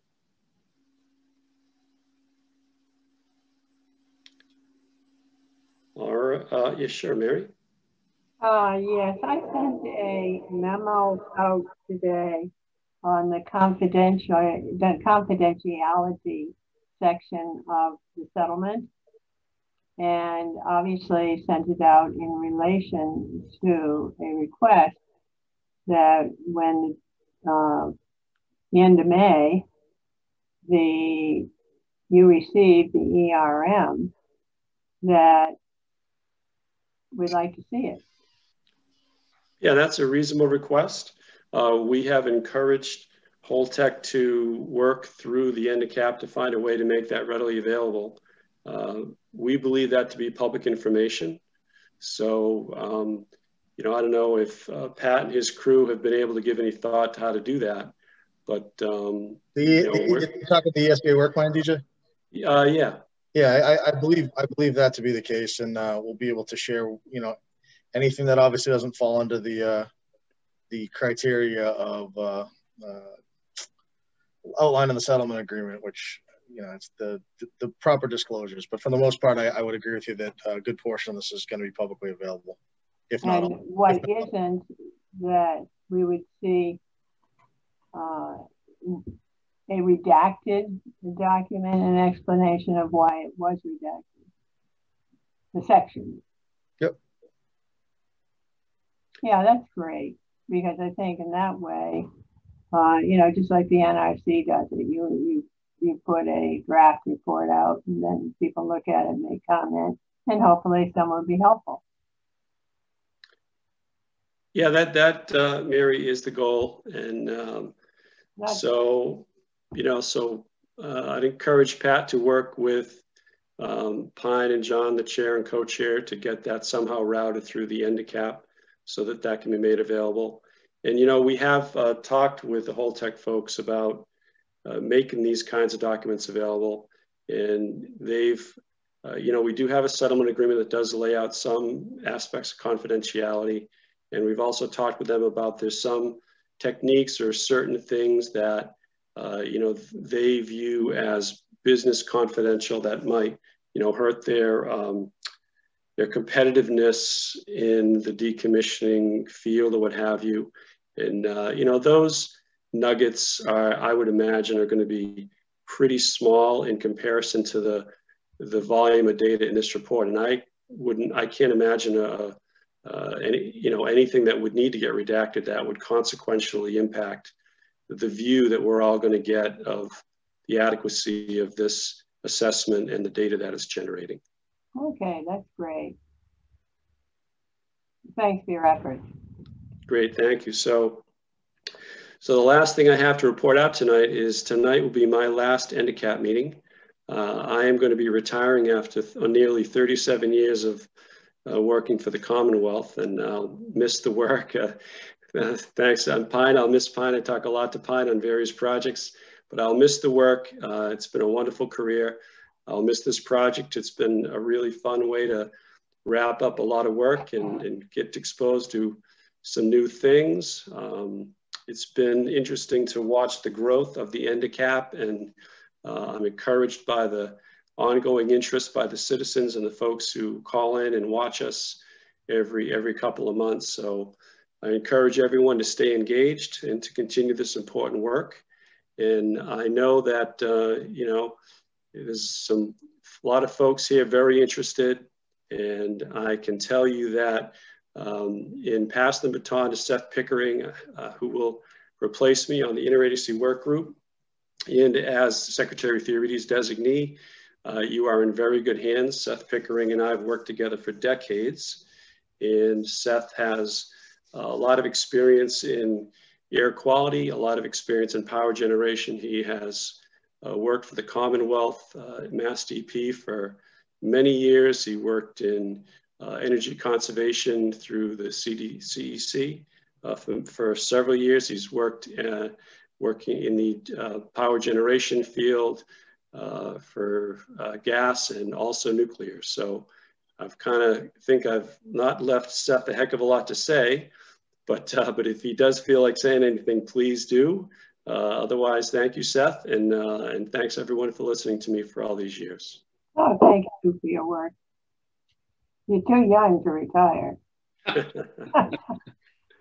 No, he's not, Mary. Congratulations, Dave. And I just want to add that I got to know Seth Pickering many decades ago, late 80s, 90s, when John Winkler was heading up the Southeast DEP air quality group, and Seth came on board and had a chance to interface with him when I was a lot younger too, and glad to see him formally connecting with the NDCAP in this capacity. Thanks, Rich. Thanks, DJ. I look forward to working with the group. I got a lot of information to come up to speed on, so please indulge me when I ask questions. I will ask a lot of questions, especially if I don't, know exactly what we're talking about. So I look forward to working with everyone. It's been good to have the chance to sit in on a few of these meetings, and as Rich has pointed out, there are a number of you that I've worked with in the past, and I look forward to working with you more in the future. Seth, welcome aboard, and Dave, I think speaking for the entire group, we wish you all the best in your retirement, and certainly going to miss your level of professionalism and your input. Thank you. Thanks, everybody. Dave, can you get Seth to give me a cell phone number? Sure. I'm sure he will. Absolutely. Thank you. Oops, sorry. Rich Grassi. Rich? Am I on? Yeah, I can hear you. Hey, Dave, congratulations. Good luck. Thank you. Thank you very much, John and Pine. Basically, what I'm going to do is give you a 10-minute overview of the ISFSI ISFSI security. I've got a couple of slides. Basically, I come at this as a town of Plymouth representative, and I had talked to a number of people in the town of Plymouth, and they asked me is there storage of the nuclear waste going to be around long? And I didn't have any answers. I referred them all to Mary Lampert. And then they asked me, is it safe and secure? And I said, to be honest with you, I think so, but I'm not sure. Let me go look at it. So basically, I conducted a very general site survey. I visited the site. I spoke with Brian and Dave, who are part of the security complement from Plymouth Pilgrim site. I compiled my notes, and essentially I said normally I conduct security audits, or I've had an engineering firm where I did security designs for large-scale nuclear, chemical, and biological sites, basically worldwide, mostly in the US. And so I decided to provide a slide presentation to you that would show my observations of looking at security. And it's all based on professional experience, judgment.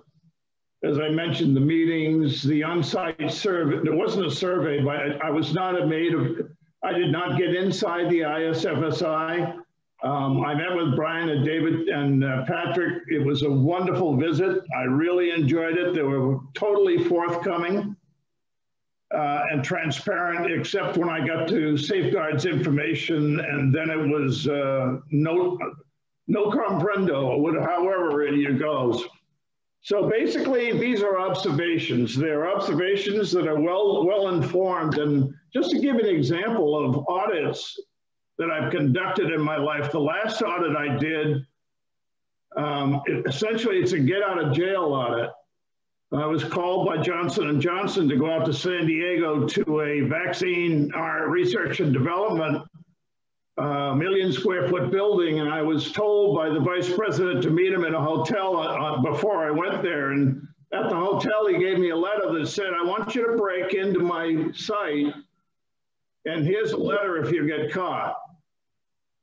Signed by him, the vice president. So I conducted a number of these audits in my life. And by the way, in San Diego, I was able to blow by the guards without any problem whatsoever. But I want to preface that comment with, if you ever ask me to do this at Pilgrim ISFSI, I will refuse.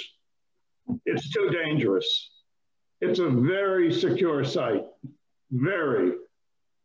So anyway, let's go on. The second slide just shows the FSI locations in the United States. It's broken down by those that are under a general license. That's those that are licensed at or away from a reactor, those that are a standalone IFSI, and the others are future IFSI. That box down in the lower left indicates those things that I mentioned. 34 states in the United States have ISFSIs. To my knowledge, and I can be corrected, Mary, to my knowledge, and I believe as reported by the NRC, none have been attacked. None. Next slide. Here's a slide showing Yankee Row and Connecticut Yankee. And I believe because they were designed and constructed prior to 9/11, and 9/11, after 9/11, the NRC came out with totally revised security regulations and guidelines. So you see Yankee Row and Connecticut Yankee essentially having the same double fence and the concrete pad, but security is not nearly as robust as the ISFSI at Pilgrim. Next slide. Now here is a slide on the left-hand side. You'll see essentially it's a landscape site plan. All the yellow markings on the outside there are arborvitae or whatever planting they decide to put between Rocky Hill and the ISFSI. Basically, that's just an obscurant. The further you go into the site, you'll come into a security barrier, which is a vehicle, VBIED barrier, vehicle-borne integrated explosive device. And then from there, you go in even further. There's a haul road that comes in the northern part of the ISFSI. There's a security building, there's a pad. And then down at the bottom right, there is a building which is going to be retained after decommissioning, and that is going to be the location of the security administration. The building on the in green in the middle of the pad area is the security control room, and that's where the supervisor will be, in addition to, I don't know how many people, I would estimate 2 to 3 security guards that will be on the interior and exterior of the site 24 hours a day, 365 days a year. The NRC requires an armed response force. Is that a dog? The NRC requires an armed response force within 10 minutes. The reason I've been concerned about this ISFSI is as soon as Patrick and the site vice president and everybody with CDI Holtec completes decommissioning, all that's going to be left is this ISFSI that you see in the picture here. That's it. So my concern was, now that everybody's gone from the site except security, how does the town of Plymouth fit into this overall plan, and how is it going to be implemented, and how does Holtec CDI cooperate and coordinate with the town of Plymouth? And I'll get to that as we go on. There's just for clarification, if Patrick, you can point out the ISFSI in the upper right picture. Thank you. No, not that one. That's it. The big ISFSI, they call it, from the security, and the upper pad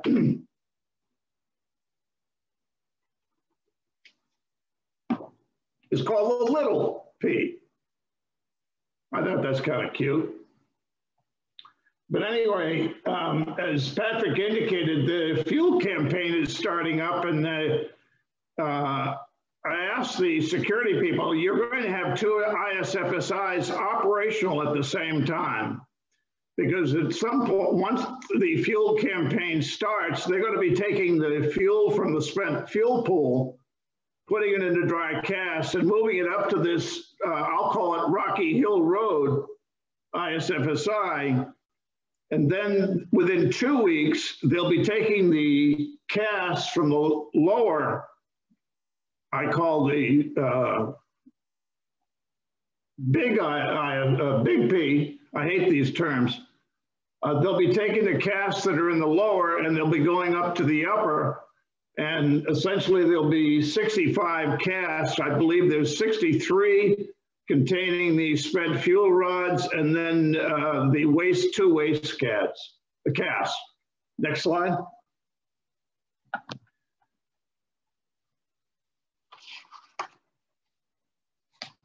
So the upper FSI, in terms of security, I've mentioned it has a concrete pad with a haul road.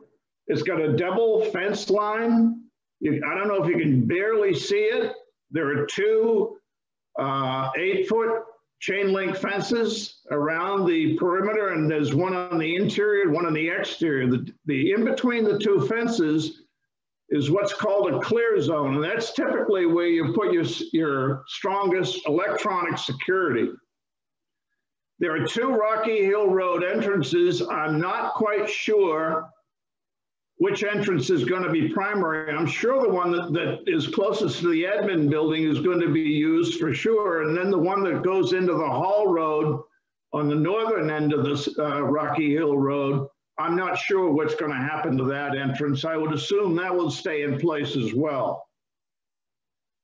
The casts are as a protective base for the spent fuel on the pad. Control gates are for both personnel and vehicles. You can see them on the upper part of the ISFSI. And the personnel will come from the admin building. They'll go around the site and enter the site in the personnel gate at the northern end. There's a vehicle barrier, a significant vehicle barrier surrounding the ISFSI, as you can see with the white lines that are connecting on the outside. And then there's, as I mentioned, landscape adjacent to Rocky Hill Road. Now, the next slide shows essentially a risk-based, next slide, thank you, a risk-based approach. And it's the principal sequence in any integrated security design or for any other site. This site, any site, and even a jewelry shop, we would use the same approach. And it starts on the right with the identification of threats and risks. And then in order to build a integrated security program where you have multiple elements that are integrated together, both physically and electronically, you focus on prevention, control, detection, and mitigation of the threat, which in this case, the threat is radiological sabotage. Now, I'm not sure if I don't want to read this in its entirety, but radiological sabotage is a design basis threat for this ISFSI is fairly substantial. It is a determined violent external assault, an attack by stealth or deceptive actions, including diversionary actions by an adversary force capable of operating in each of the following modes: a single group, a multiple group, a combination of one or more groups, one or more individuals, or individuals attacking through separate entry points of the ISFSI. They're well-trained, including military training and skills. They're dedicated, they're willing to die, just like a terrorist. So it's not the differentiation in radiological sabotage of, oh, well, on one side we have terrorists, on the other side we have aggressive forces that are trying to destroy or get access to the radiological aspects of the site. They're not, our approach is the same for both. They have suitable weapons, including handguns or handheld automatic weapons equipped with silencers and effective long-range accuracy and bullets. They can use land and water vehicles, which could be used for transporting their personnel and their hand-carried equipment to the proximity of the vital areas. So that it's a very extensive design basis that we're talking about here. And the elements that you see in the blue are the individual elements that form an integrated security system and program. And those elements, like personnel, barriers, communications, monitoring and display, things like that, are all part of the ISFISI, all. So the ISFISI contains an integrated security program.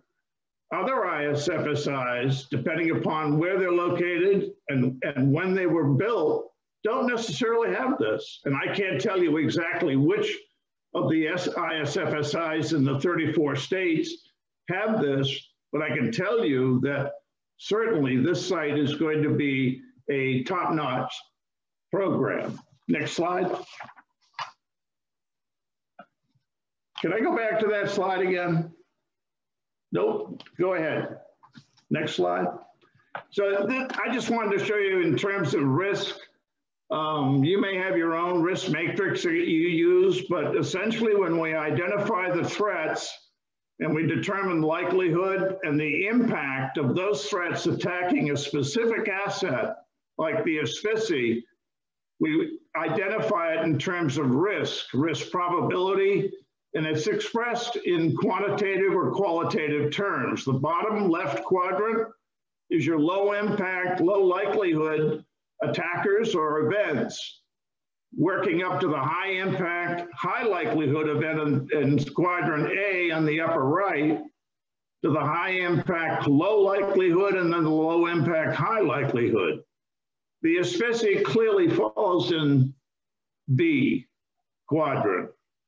It's a high impact, but it's a low likelihood that somebody's nobody's ever attacked an ISFISI in the United States.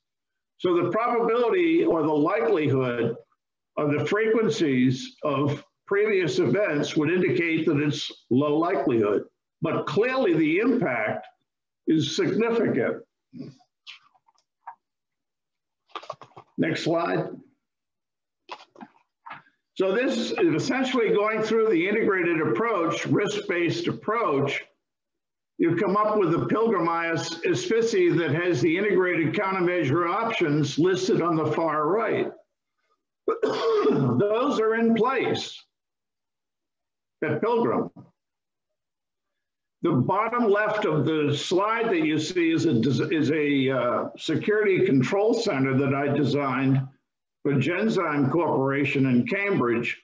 And that's typical of the interior of the security building that you'll see at the ISFISI that's in green on the upper left. Now, I want to mention for sure that the security personnel that I met and the security personnel that I know are assigned to the ISFISI are all going to be taken from the current site. So they're all trained, they're all ready, they're all motivated. And I've got to tell you that I was very impressed with the security manager and the security supervisor that I met with. Having done virtually hundreds of sites all over the world, these people were pretty good. I can give you an example. I did a site in Riyadh, Saudi Arabia, when the United States was selling AWACS planes to Saudi Arabia. And because it came from the United States, they sent a team of us over to check on security. And it was a double fence, just like this ISFISI. We got there, got to the front gate, and guess what? It was time for prayer. So they opened the gate, let us in, and they took their rugs out and started praying to Mecca. And it was like, wait a minute, this is a security site. You can't do this. Anyway, anything can happen, but it's not going to happen in my estimation at Pilgrim ISFISI. I was very impressed with the personnel that I met. Next slide.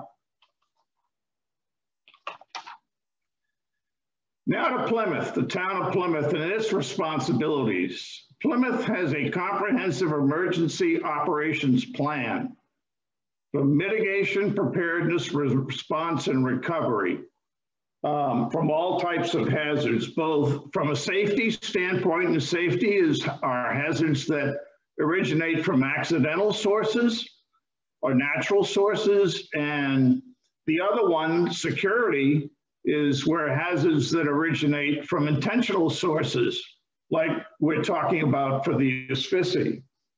Now, the only thing I want to mention about the Plymouth planning is that the Plymouth Emergency Operations Manager works for the fire department.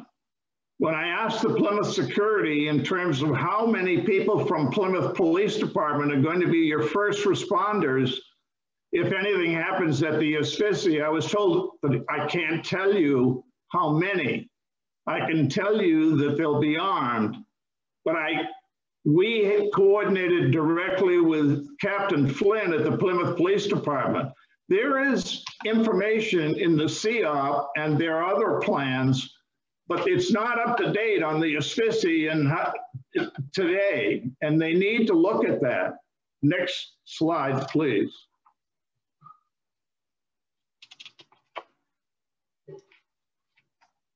So my security observations are only 2 slides. I'm not going to read the bullets for you.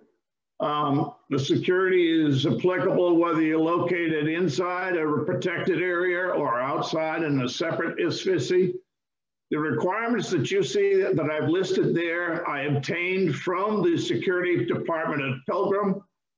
I read every single one of them, and I perform my tabletop, if you will, risk approach, design approach, using those sources. And of course, the design basis threat is radiological sabotage. And there are just some exceptions, like for an asphyxia, they don't have, they use physical pat-down searches of persons in lieu of firearms and explosive detection equipment. And they also say that a guard can observe an event or do surveillance and assessment on the asphyxia, but they don't have to do it through video surveillance. But they do have video surveillance at this asphyxia. So that's above and beyond the requirements. Next slide. The item in red is my final observation. The asphyxia is consistent, security is consistent with requirements and considered adequate strong based upon a risk-informed and performance-based approach contained in the asphyxia security rulemaking. That's my conclusion. I think other people have different approaches and opinions, but I would suggest that those are opinions, whereas mine is kind of a risk-informed and a professional approach to this. And so I don't think, I'll be perfectly honest with you. There seems to be some misinformation that the asphyxia is not secured. And I was approached by some people in Manomet who said, I don't think the place is secure. And I said, I'll go check for you. My observation is it's secure. The key to the Pilgrim asphyxia security is not just the what I consider to be excellent physical personnel monitoring, all the different elements of the integrated program that they have right now, but they have to have a secure site, sound plans, trained and motivated personnel monitoring, and then they have to have, I think, available current and actionable intelligence from the FBI, Plymouth Police, State Police, and by the way, the Pilgrim asphyxia security people are totally tied into the FBI intelligence network. So however it comes from Plymouth Police, State Police, or the FBI, these people are getting current information. The other thing I think we ought to do is we ought to establish a community neighborhood watch program between Holtec, Plymouth Police, and the citizens surrounding Rocky Hill Road, in the Rocky Hill Road area. When it's created mainly around the concept of getting to know one's neighbors and reporting suspicious or unusual behavior, the sort of additional eyes and ears for the asphyxia, since after decommissioning, that'll be the only location left of the power plant. So those are my observations, very simple. I forget what your question was, Mary, but I'm going to open it up to questions right now if the chat's okay with the chair or the vice chair. We unmuted. Unmuted. Yeah, if you want to take some questions, Rich, if there are any? Yeah, we got a few minutes. How's that? I don't want to take a long time for questions. I completely agree. Mary, go ahead. We got to open it up to the public. Oh, Mary's muted. I muted her. I have to go back. I have to go back and mute Mary. Hang on, Mary. Hang on. It's on my end.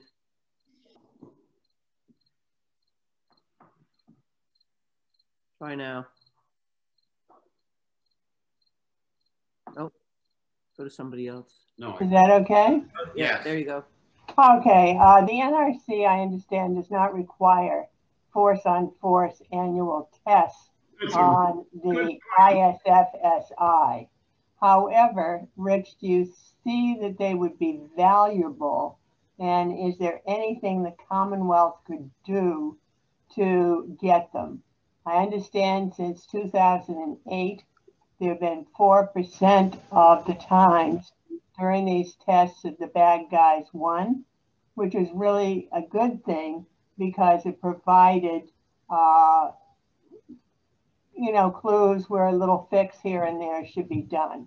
So the question is, are you in favor of that? And more significantly, is there any way these force-on-force tests could happen? I had a number of friends from the Army who were principal commanders of these force-on-force exercises for the NRC. I am strongly in favor of them.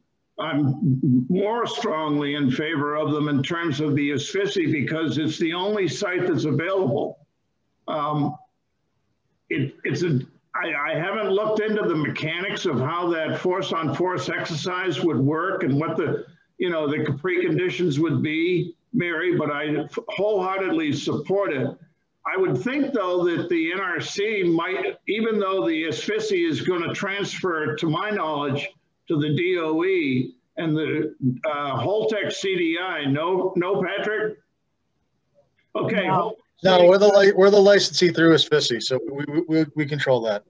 So basically, if you control that and you report to the NRC, then maybe you can be an influence on getting some force-on-force exercises that are meaningful for the asphyxie. Oh, by the way, in case there's another question, there's an air gap on this asphyxie so that there's no cybersecurity problems going in or coming out of the site. The site uses a very sophisticated command, control, and display system called Lenel.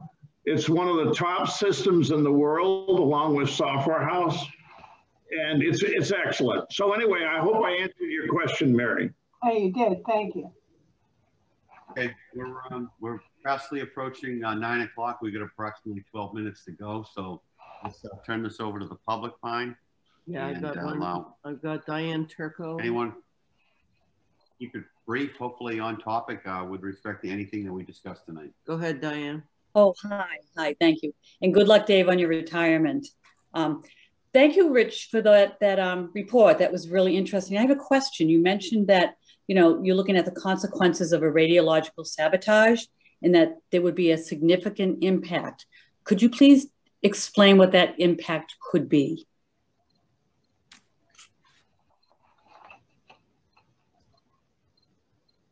I can't hear you. Rich, you're muted. Okay.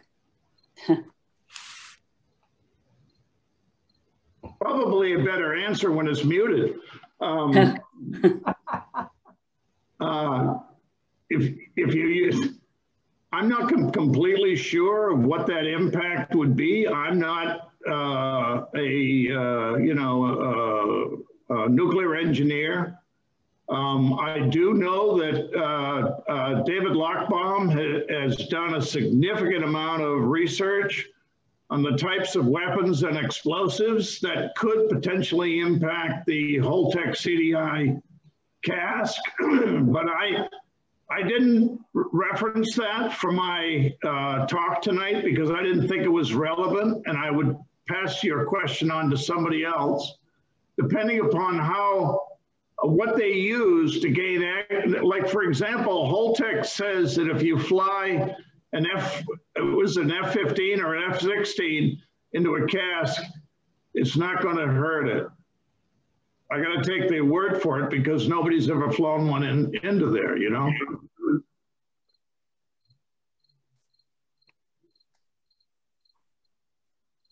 So, Henrietta, can you go? Yeah. Yes. Thank you. It was really very helpful and very interesting, all of the reports tonight, and I appreciate that. I did make quite a few comments in the chat, in the chat that I think is seen only by the panelists, not by the other members of the public. I felt a little uncomfortable with your stating, Rich, that the ISFSIs that nobody has ever attacked them, but they've been around for not that long. So I don't think you can conclude that because they've never been attacked, they won't be attacked. I don't think that's really a fair assumption. Where you're coming from, but as a security designer, using a risk-based approach, we look at frequency and likelihood and all the elements that would fit in. So the ISFSIs have been around for 20 years and none of them have been attacked, then but 20 years is nothing. It's a very short time. I say 20 years is really nothing. I mean, the Capitol has been around for 250 years and nobody ever attacked it until January 6th. So I know it's not a nuclear installation, but it did have quite a bit of security for what it is. And nevertheless, it was attacked. I'm just pointing out that 20 years isn't a very long time to test that thesis. And I wondered if you had considered attacks by air, but I think you did address that. Yes, I did address that. Yeah. And cybersecurity, it does sound like an excellent system, but we do know that there have been several breaches and attempted breaches of cybersecurity by foreign national entities, probably Russian and Chinese, on energy plants, starting in maybe 2015. So I'm just, that may be why the public cannot, it's not self-evident that this is a secure site. I'm just trying to express what members of the public might see when they're looking at this and might think. And I don't feel personally completely reassured. And a lot of the need for assurance also goes back to the state of the casks and the possibility that they might degrade because they're thin-walled and are warranted for not very long, 25 years, I believe, if we can get a straight answer from Holtec. And so I would sometime soon like to hear answers to the questions that Mary laid out in late February regarding the casks. And there were quite a few of them, so I won't rehearse them, but that's all I wanted to say. Thank you very much, Henrietta. Mm-hmm. Okay, Jim, you're up next. Thank you, Henrietta. Mm-hmm. Thanks. I'm not hearing you.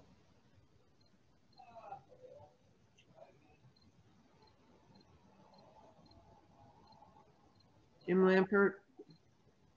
No. Are you going to ask me a question, Mary? No. I think Jim Lampert. Jim, you're muted on your side.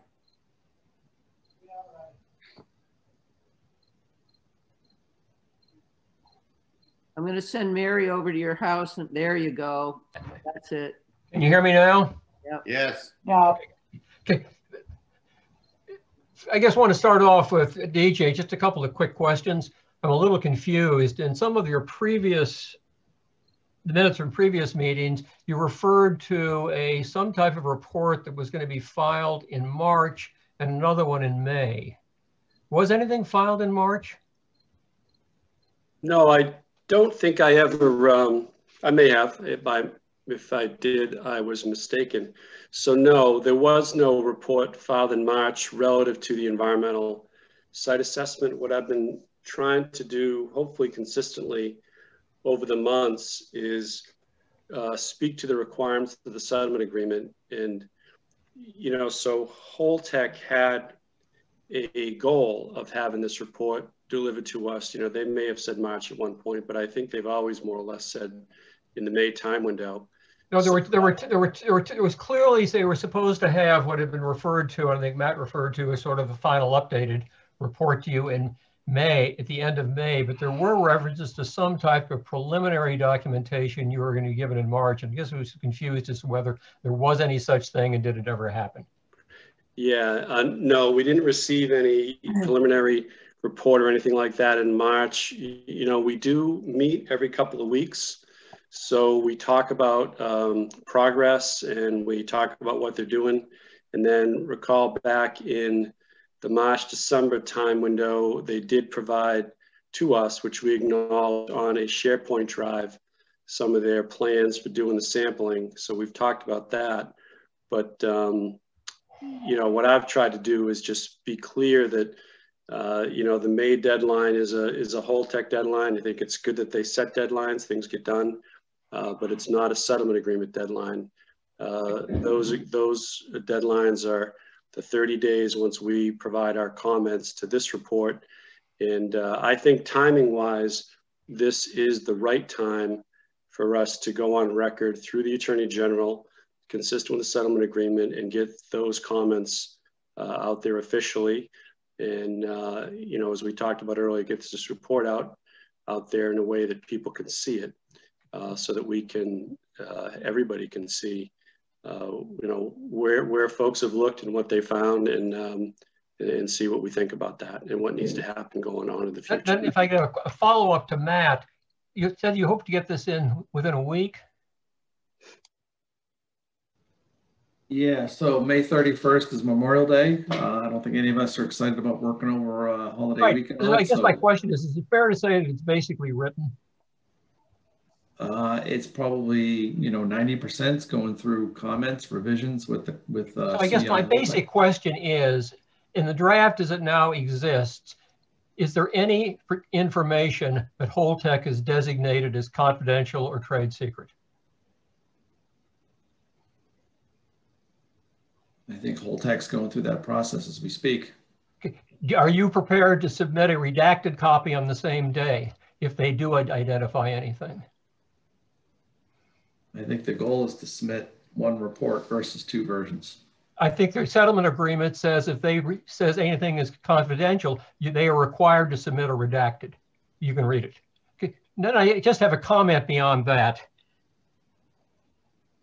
My wife has sent over both in May and in February a significant number of specific questions to Holtec and asked that they be answered. They range most recently from, okay, where are the TLDs as opposed to, quote, in the vicinity? And how do you explain the difference between what your attorneys say, oh, we'll only inspect Holtec's casks, and the fact that your presentation to the NRC says we can take credit for casks anywhere else? I am continuously struck by how many questions are asked of Holtec and how few answers going back years are ever provided. I don't blame Patrick for this.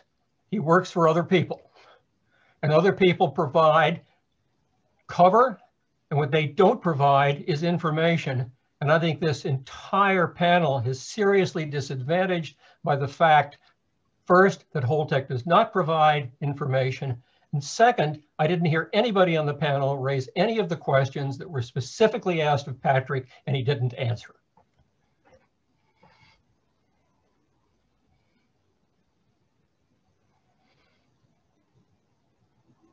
John, you're muted. We can't hear you, Mahoney. What was that last sentence?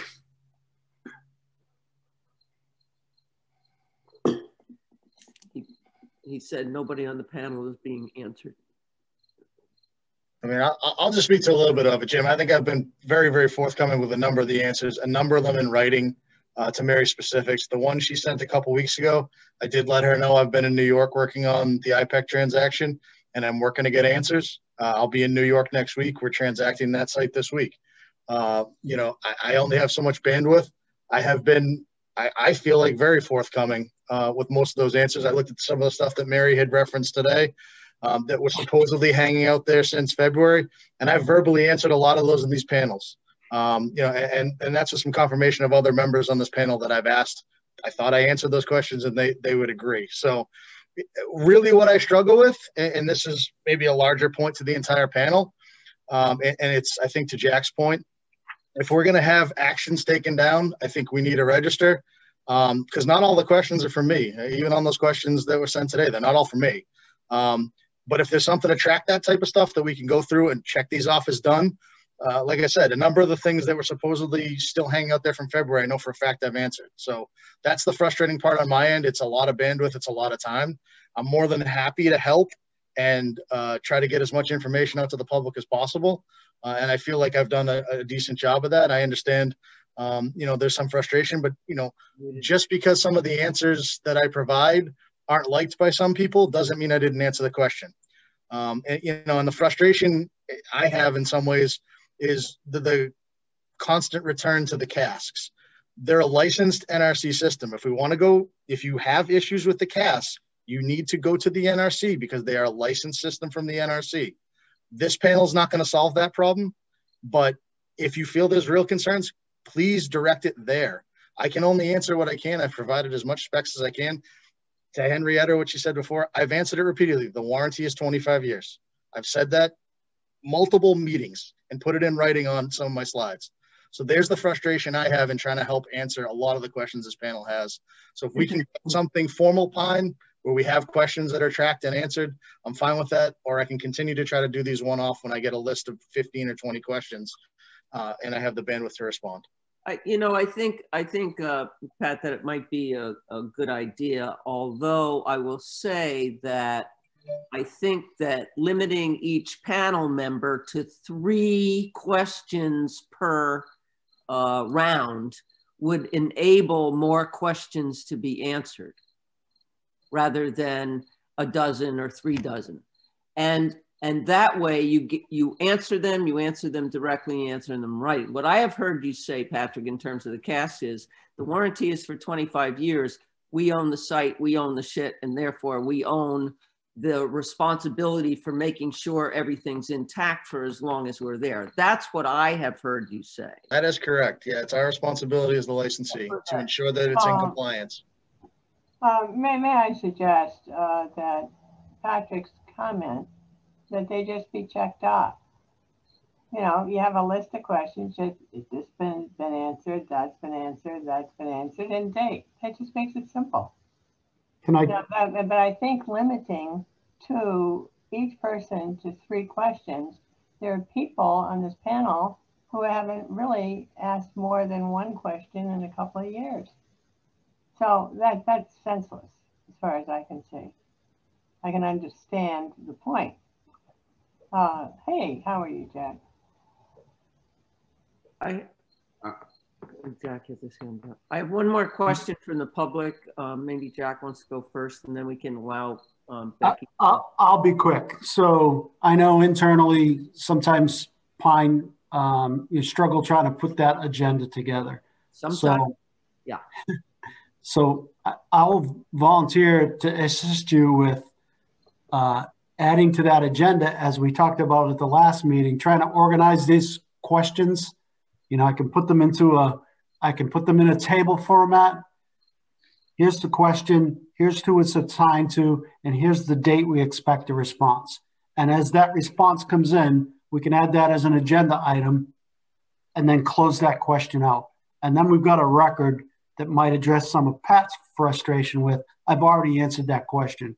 We can refer the people back to that table, and yeah, that was question number 47, which we answered on July 1st, 2021, if that would help. I think that will help, because I went through the list of questions. I sent them to John tonight, but the meeting is such that we didn't quite get there. But you know, I think that would help a lot, because certainly heard answers to some of those questions. I'm going to allow Becky to talk right now, and then she'll be the last from the public, if that's okay with everybody, I hope.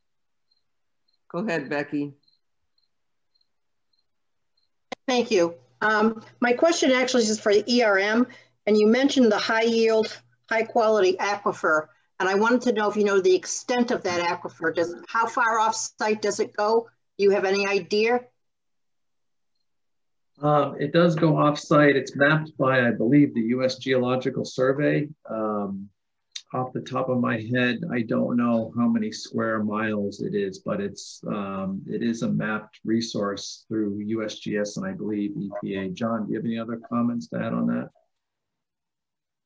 No, not really, Matt. That's exactly right. And as Gerard said, it's an aquifer mapped by USGS, so it's quite extensive. Well, so yeah, that's, I think, the question really. So Gerard can speak to this probably better than I can, but I think what we're talking about is this is in the Plymouth Kava aquifer, which is a very large, largely sand and gravel aquifer with pretty quick movement of groundwater, so very low hydraulic conductivity. And but the real point here is that, as we've talked about in the past, in this location, it moves generally to the ocean, which is not surprising given where Pilgrim is relative to the ocean. This whole aquifer, other than locations that we have a river where it sort of upwells into the river and goes to the ocean. But if you're plunk on the ocean, you're not near some kind of divide that would move it to someplace where it would gather in a river or a wetland. It's going to go to the ocean, and it does go to the ocean in this location. What we talked about earlier is enhancing the groundwater network so that we can fine tune, exactly what, or as close to exact as you can, what it's doing on that property as it heads to the ocean. It may have, some areas where it moves, more southerly before moving ultimately east, or more northerly before moving ultimately east. The different features on that property might, sort of impact some areas of that general eastward flow. But in this location, it flows to the ocean, which is why when we talked about the PFAS contamination, we talked about it not being a drinking water concern, because there's no drinking water supplies that's going to pull that general easterly flow back against that, that gradient through this rapidly moving aquifer. Right, but PFAS doesn't go away, and all those fish that we love to eat are in the ocean, so they accumulated too. Unfortunately, the reality of the situation. So, John, to you. Okay, I want to thank everybody for participating tonight. How do you want to? Can you tell Jack how to proceed with that offer that he made, and tell him how to proceed with it? Well, how do you do that? Pine, I'll call you off. Well, I'll talk to you offline. I've got a couple of ideas, and I think it can get addressed in short order. Okay. Okay, so the date of the next meeting is right now scheduled for Monday night, July 26th. Ms. Dubois and myself have been in contact with PAC Television and the powers that be at Plymouth Town Hall. So in a perfect world, for those of us who are comfortable going back to brick and mortar, it looks like that will be available, some sort of a hybrid meeting. If you're not comfortable, or if you just don't want to travel down to the brick and mortar site, looks like the technology will be up and running by then to facilitate those who want to Zoom in, but those who want to go back to pre-pandemic life, I think that opportunity will be before us. So I look forward to seeing you, some of you in the Great Hall at Plymouth Town Hall, 2 months from roughly today. So if there's not anything else, does anybody have any motion to adjourn? I'll make my last motion, the motion to adjourn. Bye, Dave. Thank you. Second? Second. Discussion? All right, all those in favor? All right, thanks, everyone. Thanks. Enjoy your retirement. Thank you. Thanks for everything. Thanks.